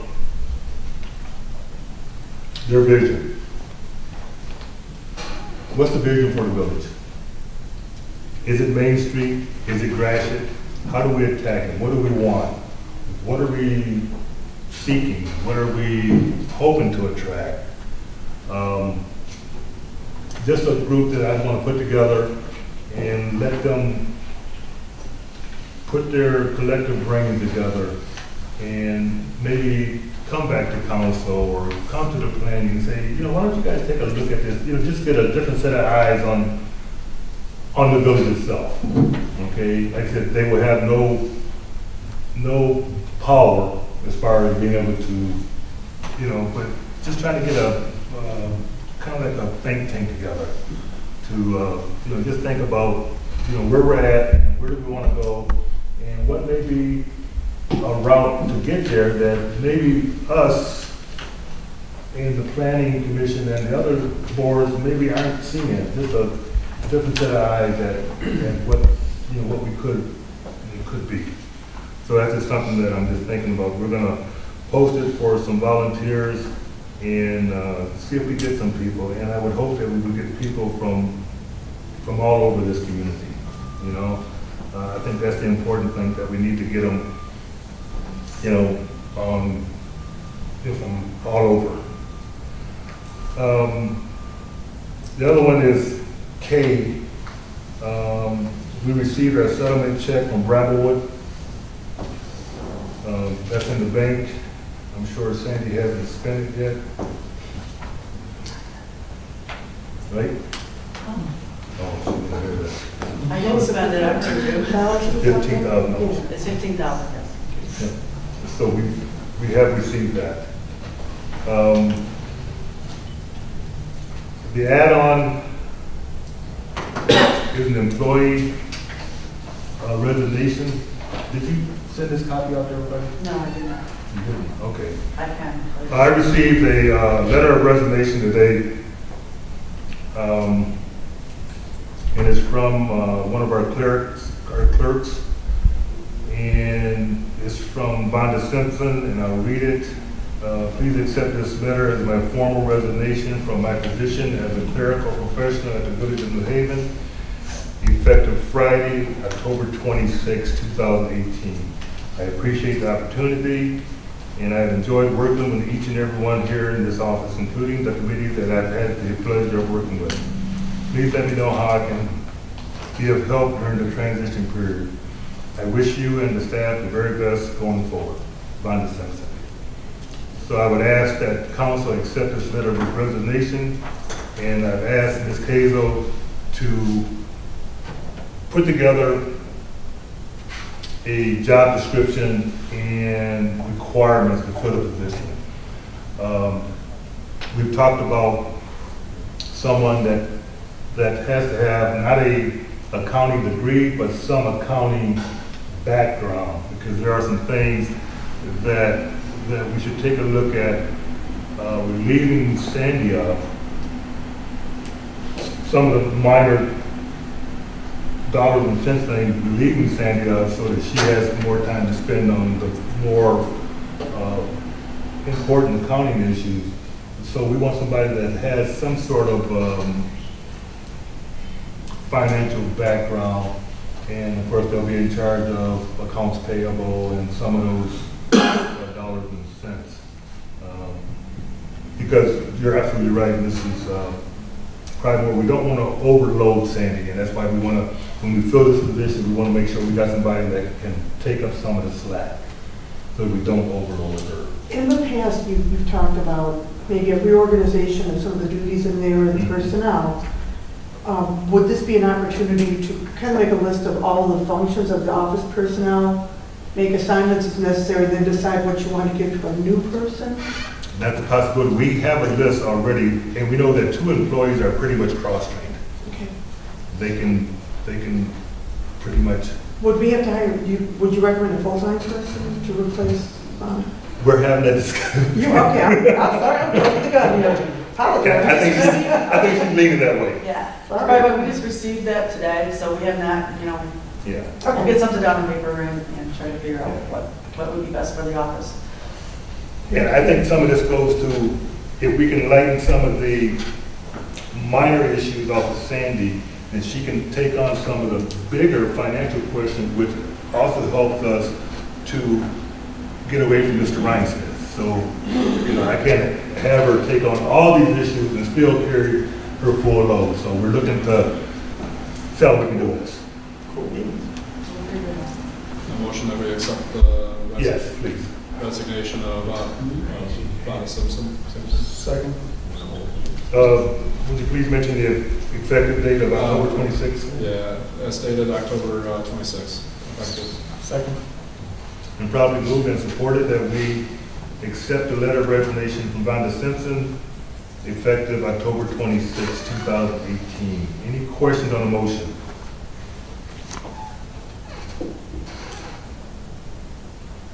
All those in favor? Aye. Opposed? Can you thank Vonda for her service? I'm sorry. Thank Vonda for her service. Yes, we will. Don't mind. Mr. It's a little Adams. slack. Sign ordinance. Under the attorney items on the sign ordinance, my office has been working with Mr., I say Schroeder, but now I guess he says Schrader. Even though he spells it Schroeder, I've been working with him. We are waiting a few more materials from him. We've done what we can do. When we get those, the sign ordinance will be completed and presented. And it'll be in accord with the new constitutional requirements of the United States Supreme Court. Social media policy, I believe it should be in your packets, a proposed one. I would suggest you spend some time and look it over. This is still a relatively new area in the world. The use of social media by people who hold office or work for a governmental entity, and perhaps a meeting or two from now, any suggestions, or you can send suggestions to my office, whatever you like, and we can make it a more formal proposal.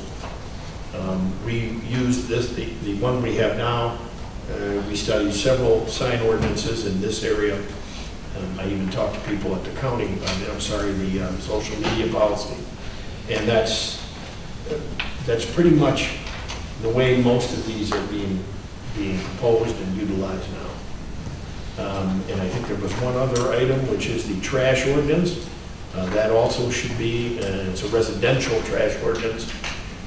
It's been put together properly to affect rates and rules and regulations, and it's before you, and I believe it's ready for a vote to have it adopted. And that's it for me.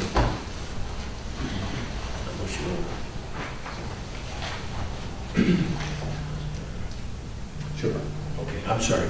There is an item that was not added here. It came to my office's attention from more than one source that one of the trustees on this board, who is not present tonight, no longer resides in the village. The state law on this is clear on the Village Act, which reads, if any elected officer shall cease to be a resident of the village during his or her term of office, the office shall be thereby vacated. It's pretty clear cut. I did some research. The only potential wiggle room, and it's not much, is it really doesn't define resident, but there is a whole body of Michigan law that defines residents. I talked to the trustee, and there's really no exception within Michigan law in which he would be considered a continuing resident. And I assume that's why Mr. Chandler's not here tonight. This isn't a secret. It came to us, he spoke openly with me, and we went through the series of events that led to this.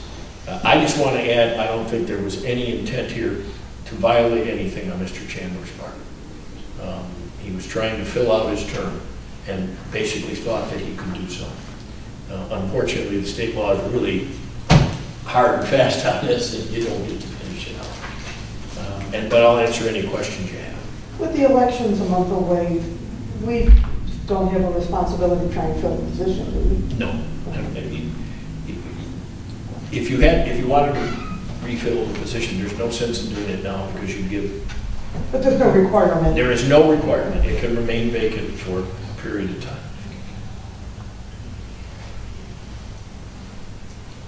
I actually have a question, not on that subject, but back on the garbage or the trash. Do you want us to talk about that now, or should we? No, let's talk about it now. Okay. For the monthly single-family residence, $14.92 per month. That's from Waste Management, or? Yes. No, it's the current rate that we charge. Yeah. Waste management is actually higher. We've been absorbing it. We've been absorbing it. For the last 2 years, we're That's absorbing. right, yeah. Okay. Because I think according to the contract, we should be charging 15 something. 67, I think that. We've absorbed the last 2 increases. That's what I do. And is the fund still stable by doing that? Yes. Our fund balance is at $100,000 right now. We thought it was at $200,000, so we're gonna look at it here, we're gonna watch it, with all the transactions, stuff like that. It is down to 100, so, but we still can absorb it, and that's still a healthy fund balance for this kind of thing. The important thing to Should me, have like 6 months in. the important thing was to absorb these increases until this contract expires. And this expires October of 19. And I fully expect that when we send out our RFP for service, that our rates are going to be lower than what we're currently paying. Because I know for a fact that we've probably over the last 4 years have paid probably $4 a month more than what we should have been paying because of how the last contract was handled.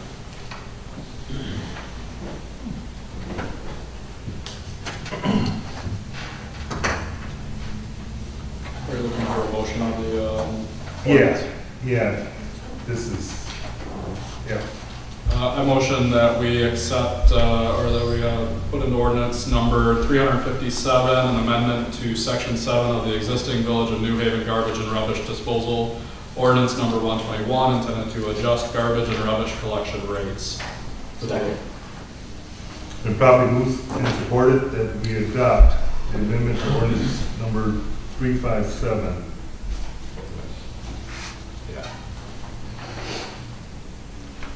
That sets our garbage rates.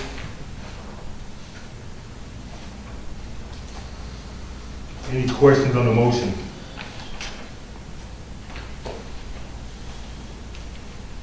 And I'm sorry, the new ordinance is number 357, right? Correct. This is amendment to ordinance 121. Okay. Any questions on the motion? Roll, please. Trustee Magnuson? Yes. Trustee Capoli? Yes. Trustee B? Yes. Trustee Haziak? Yes. Trustee Breidenbach? Yes. President Hilbert? Yes. Approval of bills.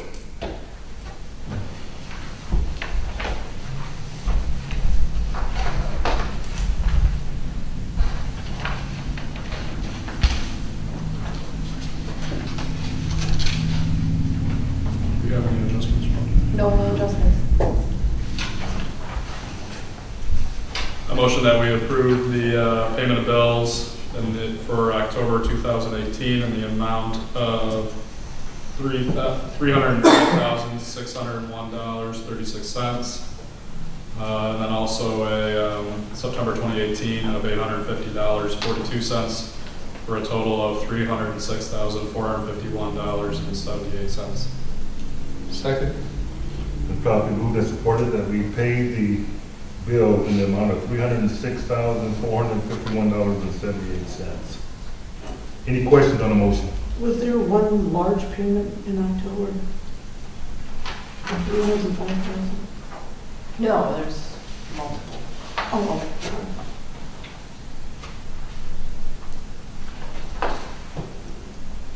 Any other questions on the motion?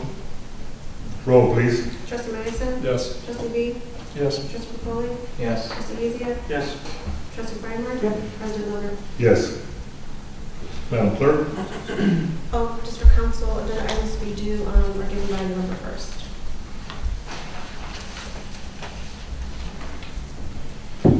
Mrs. Whitson? Total village assets were $3,614,673.32. Motion that we accept and file the treasurer report in the amount of $3,614,673.32. Second. Been properly moved and supported that we file the treasurer's report. Any questions on the motion? All those in favor? Aye. Opposed? Motion carried. Unfinished business. Water ordinance amendment. Excuse me. Oh, you're back.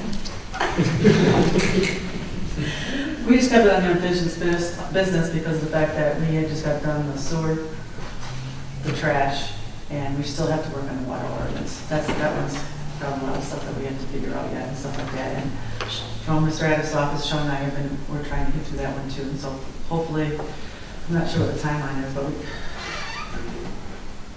It's really coming down now to a decision whether we've got kind of scrap it and start from scratch, or whether we can patchwork it, make it understandable, and protect the village from any of these Headley Amendment types of tax on. Are there any substantial changes?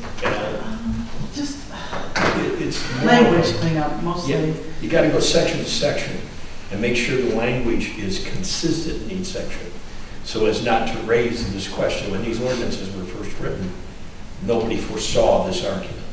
So it's kind of painstaking, because you got to compare all the sections that relate to each other to make sure it's completely consistent. You know, hopefully next meeting, I would suggest by the end of the year, for certain. Close, maybe. It's big. It's pretty big, and one of the problems we're having is, it's not problems, is the building portion of it, the tables and stuff like that. So we got to go through those schedules to make sure that we're properly applying them to the building permits and stuff like that. So some of that is giving us a hard time.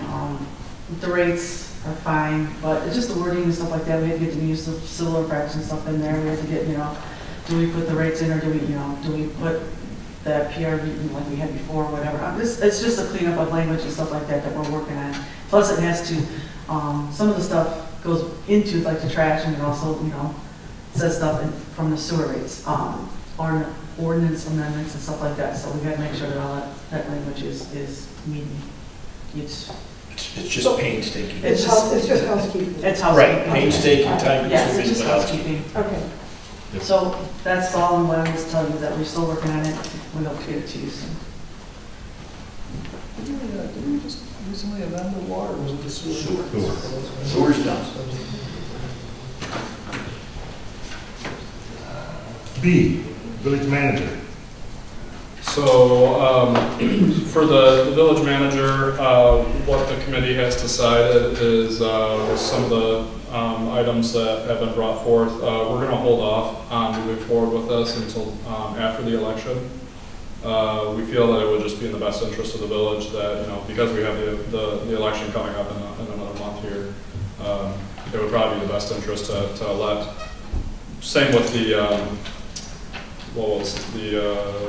New Haven Town Center. It just seems like it would make sense that we move forward with whoever the village council is going to be after the election. Okay. So we'd like to hold off on that until December time period to then pick it back up. Item C. I had a real quick question on the manager thing. Are we going to wait until December to have language on an ordinance to approve? We would have to wait 45 days after that. So would we, I'm hot, a little faster. It is getting more here. Yeah, it is more. No, would it be appropriate to review language for an ordinance? Even if we do pass an ordinance, it doesn't mean we have to hire someone. Of course, that's the vote of the council, but I think if we are going to move forward with this process, we want to have things ready. So do you think? We have Okay. 2 or 3 ordinance suggestions. We've already prepared them, okay? Knowing that this was going to occur tonight, I didn't bring them, but I can have some of them sent, emailed to council, and you can start looking them over. Like you mentioned, I think at the last meeting, we're not reinventing the wheel, Yeah. but each ordinance is specific to each community. So you may want some input into what if you go ahead with this manager's job, that what jobs do you want to convey upon that person, and what jobs do you want to retain to the council, the president, the clerk, the treasurer. Okay, so that would be open to some discussion as to how much authority you want to give, how much authority you want to retain. But we did not ignore it. We put together 2 or 3 of them. I was told that this was going to be moved. I did not present them. But we have them, and we'll be happy to send them out. Do the candidates know that the timetable is pushed back? I actually sent an email out to the person who we considered our top candidate that we were going to be recommending to move forward with from the committee's standpoint. They actually were very receptive to the email and sent actually a pretty good email back with some further discussion points, things to consider in regards to a village manager in general. They actually offered multiple ordinances that they've dealt with in regards to village manager or city manager.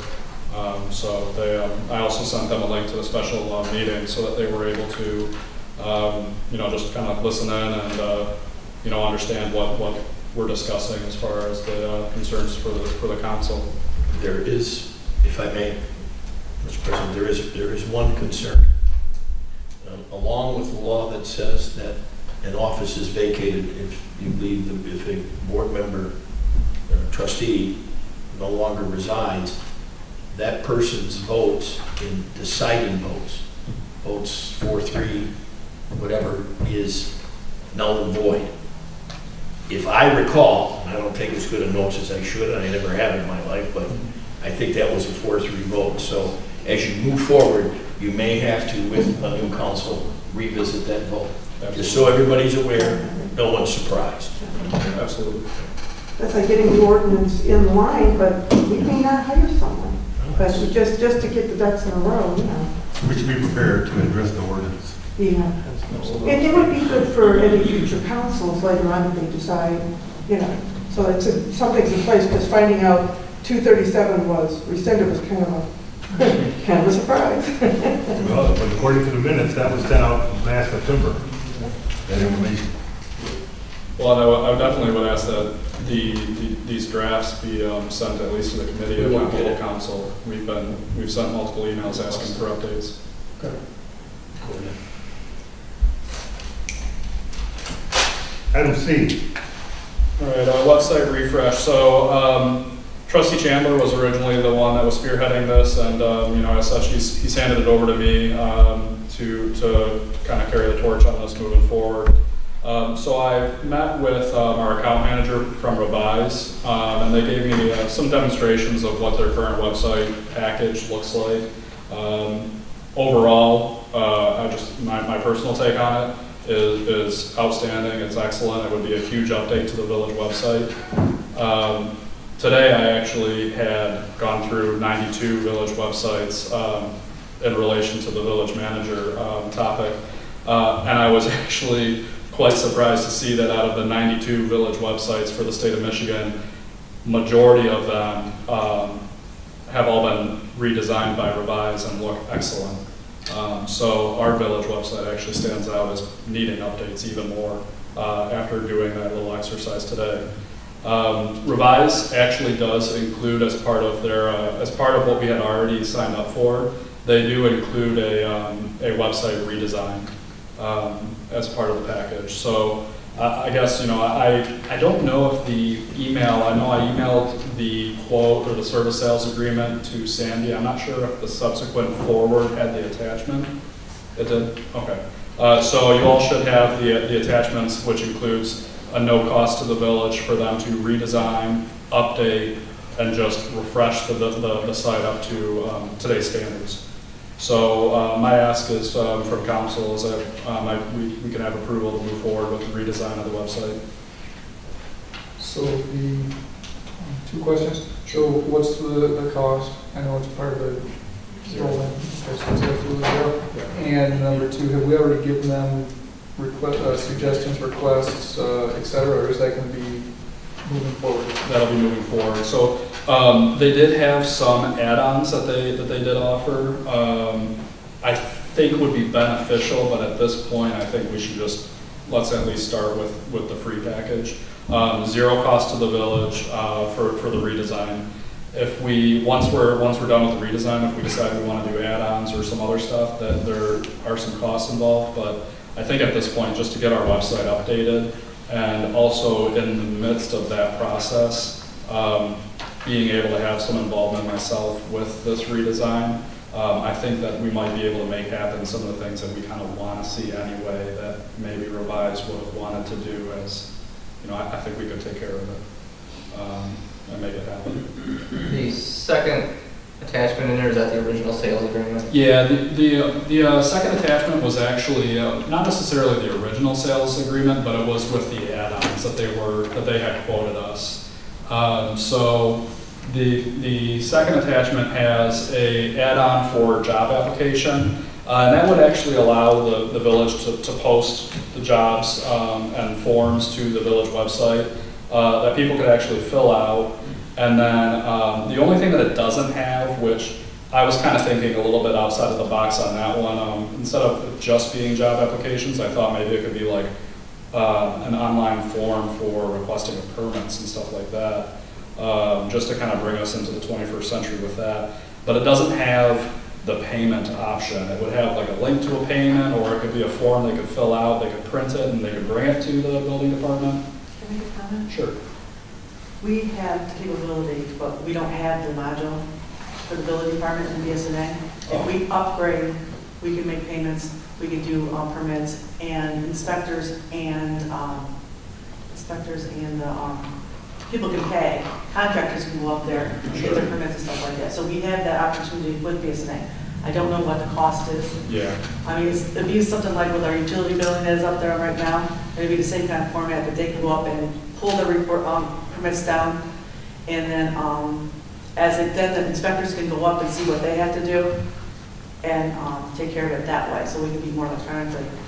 And we're trying to minimize the paper. Right.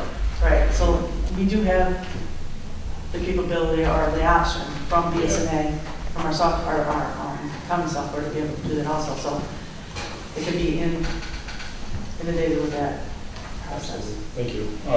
That's good to know, and all the more reason why I don't want to move forward with any of these add-ons at this point, just because, you know, they need to be explored and fleshed out even more. And so I'll still talk about the other ones just since we're on the subject. There was also a public service request system. It was really cool. I think the price is too high for our village though, and I really would want to negotiate that down with Revise. But the public service request system was basically you go to the village website, you click on a link, and you have what's essentially Google Maps. And you can click a thumbtack anywhere on the map of the village and say there's road repair, there's a code enforcement issue, anything for DPW, anything for the village. And it's just a way that the public through the website can go in and say, hey, we have this issue that needs to be addressed. And then you would have various representatives from the village would be able to log in and actually respond to those, either with comments or they can close it out, so on and so forth.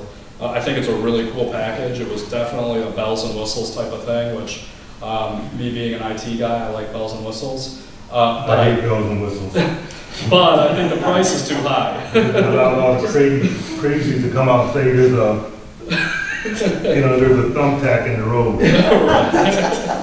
Yeah.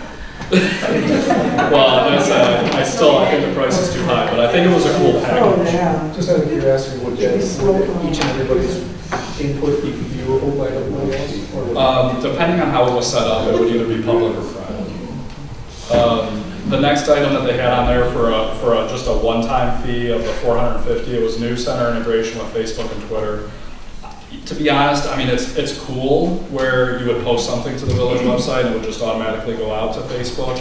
You don't necessarily have a Twitter account, but honestly, I feel that the person that we have in place to handle making announcements and so on and so forth through our village Facebook site is doing a good job as it is. It just seems like that would kind of be overlap and unnecessary. And then last but not least, they have a specific department subsites, and that was $3,500 per. Or you know what, actually, they have it as a quantity of 2, so maybe that's for the 2 subsites at $3,500. I can see maybe the benefit from like the Parks and Rec, I think, just had a new website that was put together where we could kind of just, we could incorporate it all under the one website. It all would be consistent and under the same umbrella. But I don't think that we really have too many needs for the other departments to really have our own sub-sites when we can just have like a page for planning, a page for Park and Rec or whatever. So it just seemed like that was unnecessary. So all said and done, there's a lot of, go ahead, Sam.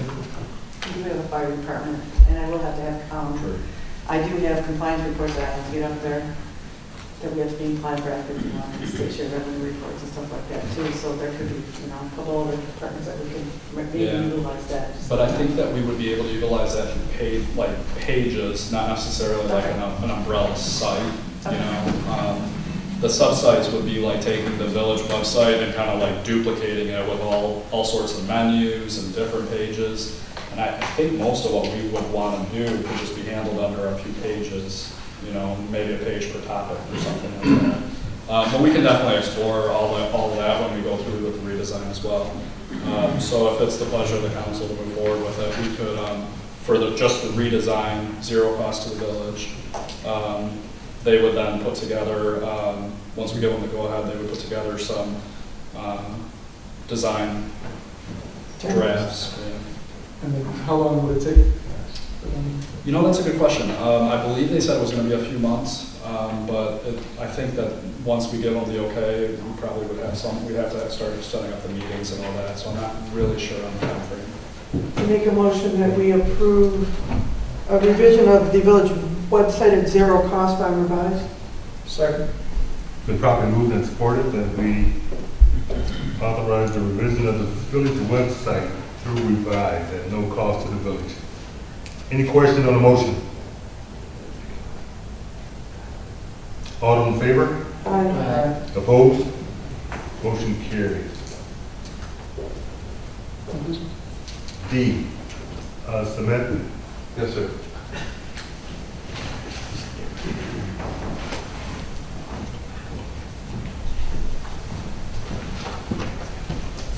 Good evening. Save me for last, huh? Just a quick update on Clark Street. As council know, the road has been accepted, substantially completed the first week of September. We have a couple of pending items that need to be addressed, but we're waiting on AT&T to come back. I see they've started. It looked like they were out there digging it. Yeah, they removed the poles, but the pedestals, they're supposed to be dead. They discovered they're active and they're pointing the wrong direction. So they've been having trouble with it. They thought they were dead? Yeah. Really? Yeah, I met with the representative. She was right there and she said, this is not an active pedestal. We should be able to remove it right away. Turned out to be, it's very active and they have a lot of work done before they can move out of there. So we've been on them. We just have to fit into their busy schedule. So that's the major thing that we've been waiting on. Once they're out, we can complete those gaps in the sidewalk and be done with the project. God, I kind of wish the, and I don't know who it is, if it's residents or the mail lady or whoever, would stay off those shoulders for a while. Let them, Let them heal. yeah, let them get a little solid. They're still a little mushy. There's several spots that they're been driven over. Yeah. You see a lot, some writing. So is it possible, what kind of timeline are we looking? Is it looking like they might not finish their part so that we can actually get sidewalk in place before winter season where we can't pour cement and have it dry? Cement goes longer than asphalt, so we do have some time. Although, you know, I've been asking for a timeline in ETA and they have not provided that. They don't want to commit, as we know. But we've been on their case on a daily basis. So right now, I mean, I haven't heard anything from residents, but if they ask, you know, why do we still got those cones out there? We can't 100% guarantee, like, hey, it's looking like it'll be in place before the end of it. No, we can't say that, and we'd be foolish to say that. Especially, I mean, it's taken AT&T 2 months to even return to the job. Yeah. we got them to move real quick on moving the services, but everything else is taking such a long time. Once I hear a definite date and they're back working, I'll notify the president and you guys. Okay. Anything else on Park Street? Any questions? All right. New business. Thank you. Okay, so for the code enforcement officer, I hate to say this, because I've been code enforcement liaison, was July last year, was appointed, I take that job. Let me interrupt you for a minute, and you help me out here, because I just want to make sure I don't overstep. The fact that we're going to be talking about this gentleman, should he not have been invited to this meeting? Is it a more legally safe to have him invited to the meeting? I mean, he's a contract, I think he would be considered a contract employee. Okay, it's a bit of a gray area with a contract employee. If he was a direct employee of a public entity, I'd say you absolutely have to have him there. On the other hand, even with a contract employee, to be on the safe side, on a due process, substantive or procedural due process argument, it's better if they're here. It just is a safer, cleaner function. Can I tell you that you're absolutely wrong to bring it up? No, you're not wrong. If you want to be on the safest side, a person should have the ability, if there's going to be either praise or criticism, to accept it or reject it. That's the better practice. Let me offer to Mr. Van Kerkhoff that, well, we received your letter, and I think we've all have read it. Would you be opposed to tabling this till next month, and we would extend a formal invitation? I guess it could. Can I just withhold my motion then, and just express how I? Yeah. Just first memo. Just I'll try to keep it minimal. And don't call them by name. Yeah. Okay, so I'll just try to really condense it.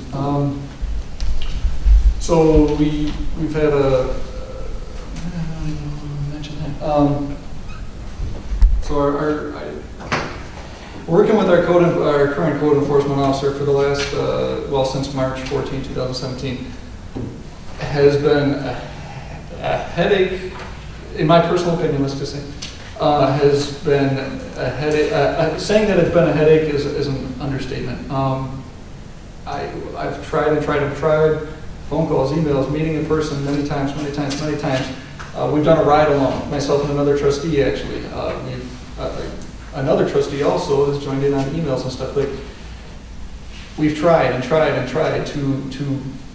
drive home the message of we need to start formally taking action against XYZ violators. And it's been my experience and my perception that this code enforcement officer is just way too lenient with people, gives them the most blatant violators, the longest leashes.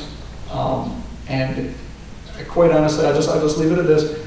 I firmly believe, it's my opinion, that most of the violations that have been remedied during his course of employment or partnership with us has happened in spite of his being code enforcement officer, not because of. And moving forward, perhaps next month, I guess I'll be coming up with a motion to take action. Thank you. That was well spoken. I just don't want to expose us to some repercussions. That being said, call from the floor.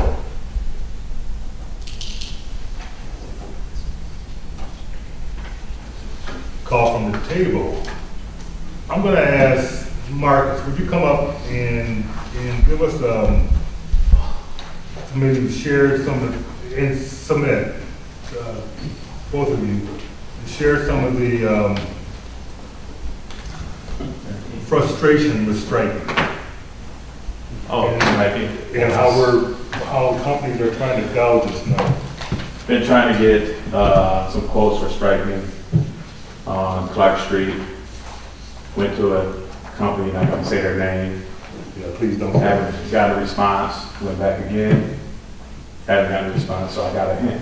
They just don't want to do it. Got a couple quotes.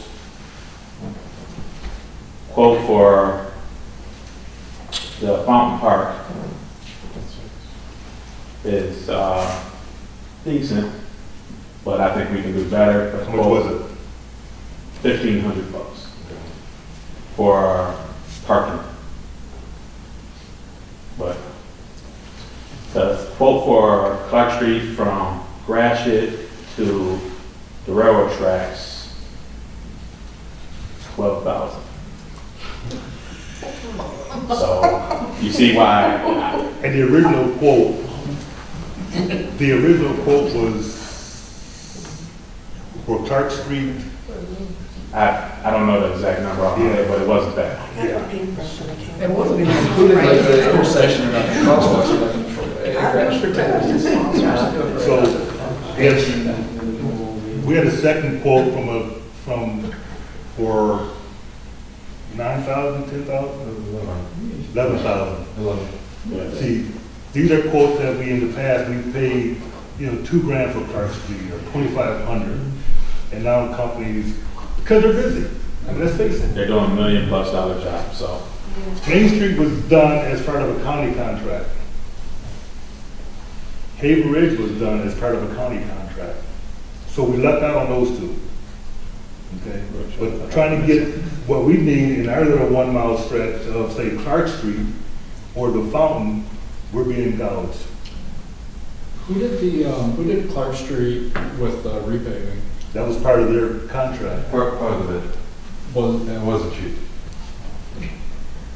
Can I say, is there any way we can get that? Because we asked them to do the other half. It would be 50% more than what we're looking at. Exactly.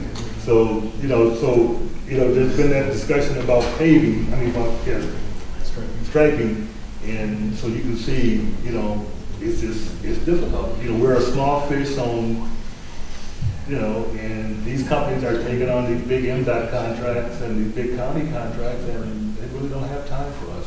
Is this something where, because we're asking for striping now, is this something where we say, hey, next year, put us on your schedule? We thought we had Last year. I remember I said, put us on the schedule. Got you. No, it didn't happen. Didn't make a difference. Yeah, we authorized them last year for this year. Yes. And it never happened. Yeah. I'll hang out on the DPW truck and hold the brush. We tried that once, it didn't work too well. Oh, yeah. Oh, my God. Stop when we're going. I have a job in my Camaro going straight. I said, who did this? Yeah, so we're gonna keep, trying and. There's no sweet spot where we can try and. And because it's small jobs. Yeah. Big jobs, they're small, they're just like. It's just difficult. So we're going to stay on it, but I just want the council to hear it from the two that have been chasing this. And yeah, some of them won't even respond. They're just like, I got your card. Yeah, I actually had to go to their office, to the contractor's office this morning, to request that. No, just to have it for tonight. so, okay, thanks, gentlemen. Go. Call from the table. I just want to thank Kevin Chandler for his service to the community. His input in the past few years as a trustee has been invaluable, and I think he really raised the bar for future council people to meet. His professionalism and his can-do attitude was just a boon to the community. So thank you, Kevin. I would certainly agree with that. Yeah, I keep looking at this chair and he's not there. I'm not used to that. Call from the table. Mine is a odd one. At the 150th discussion, you had mentioned about that convention in November. Oh, thank you for bringing that up. Yes, I do intend, yes, thank you. There's a convention coming up in, what, Boyne Mountain, Boyne City, Boyne, somewhere up there. It's called a Michigan Festival and Events Convention, something to that effect. And I intend on sending 2 people to this convention. And the primary purpose is, I want at least one of them to be a Park and Rec individual, is to make connections and find out things that could be Park and Rec activities next year. And the other is to make connections for what the 150th committee is trying to put together for the big shindig next year. And we were well advised that we should attend this convention, that someone from the village should attend this convention to make these connections. That's where a lot of bookings take place and whatnot. So Sandy's going to do the registration, and I think they've already reserved a hotel, or they've done some preliminary. I think this is in mid-November. It's right after the election, actually. I think it's like November 8th through 10th. Yeah, so it's like a 3-day convention. And so I do intend on sending one, if not 2 people to that convention, and see if they can benefit and bring some activities to the village. And the only thing I have off of that too is off the 150. I haven't been able to attend any of the meetings, but one of the suggestions I was going to have is this needs to be updated. We're going on 10 years of being outdated. If maybe somehow that it can reflect the 150. And if that one portrait can be taken down. Either way, it's on the camera every meeting, what we have, so we can get updated and maybe incorporate the 150 celebration in with it. I think would be a good idea. Speaking of 150, on the 21st of October, the First Congregational Church is celebrating their 150th year. They're actually older than the village. They're the second oldest building still standing in the village, with the depot being the oldest. Prior to that, the Methodist Church, which did exist on Division Street, was the oldest building in the village. But of course, it has since been torn down. But the First Congregational are celebrating their 150th on the 21st of October this month. They've been around a while. Call from the table. One other item I have been working on, and I posted it on social media, on Facebook and so on. I've been putting together as just a little pet project, a community calendar of events, whether it's council, municipality related, whether it's council, commission, all that. I've also compiled events from New Haven Community Schools, their fall sports schedule, and added it in. Haven Place, basically anywhere and anywhere that I can absorb events and post it to the calendar. It's out there and available, but it is a 30-day trial. I was thinking about just going ahead and purchasing the yearly, just for my own sake, just because I think this is a beneficial thing to the community, and I think that it's really good to have. Moving forward, if you guys have any events or anything that you want added to the calendar, not only just the municipality, like I said, if it's anything and anything that has to do with the Village of New Haven or inside the Village of New Haven, let me know and I can add it to the calendar. And then once I do purchase it, we can actually embed the calendar on Facebook. We can embed it on the village website. We can make it readily available pretty much anywhere and everywhere. Talk from the table. Motion in order. Motion to adjourn? Second. Aye.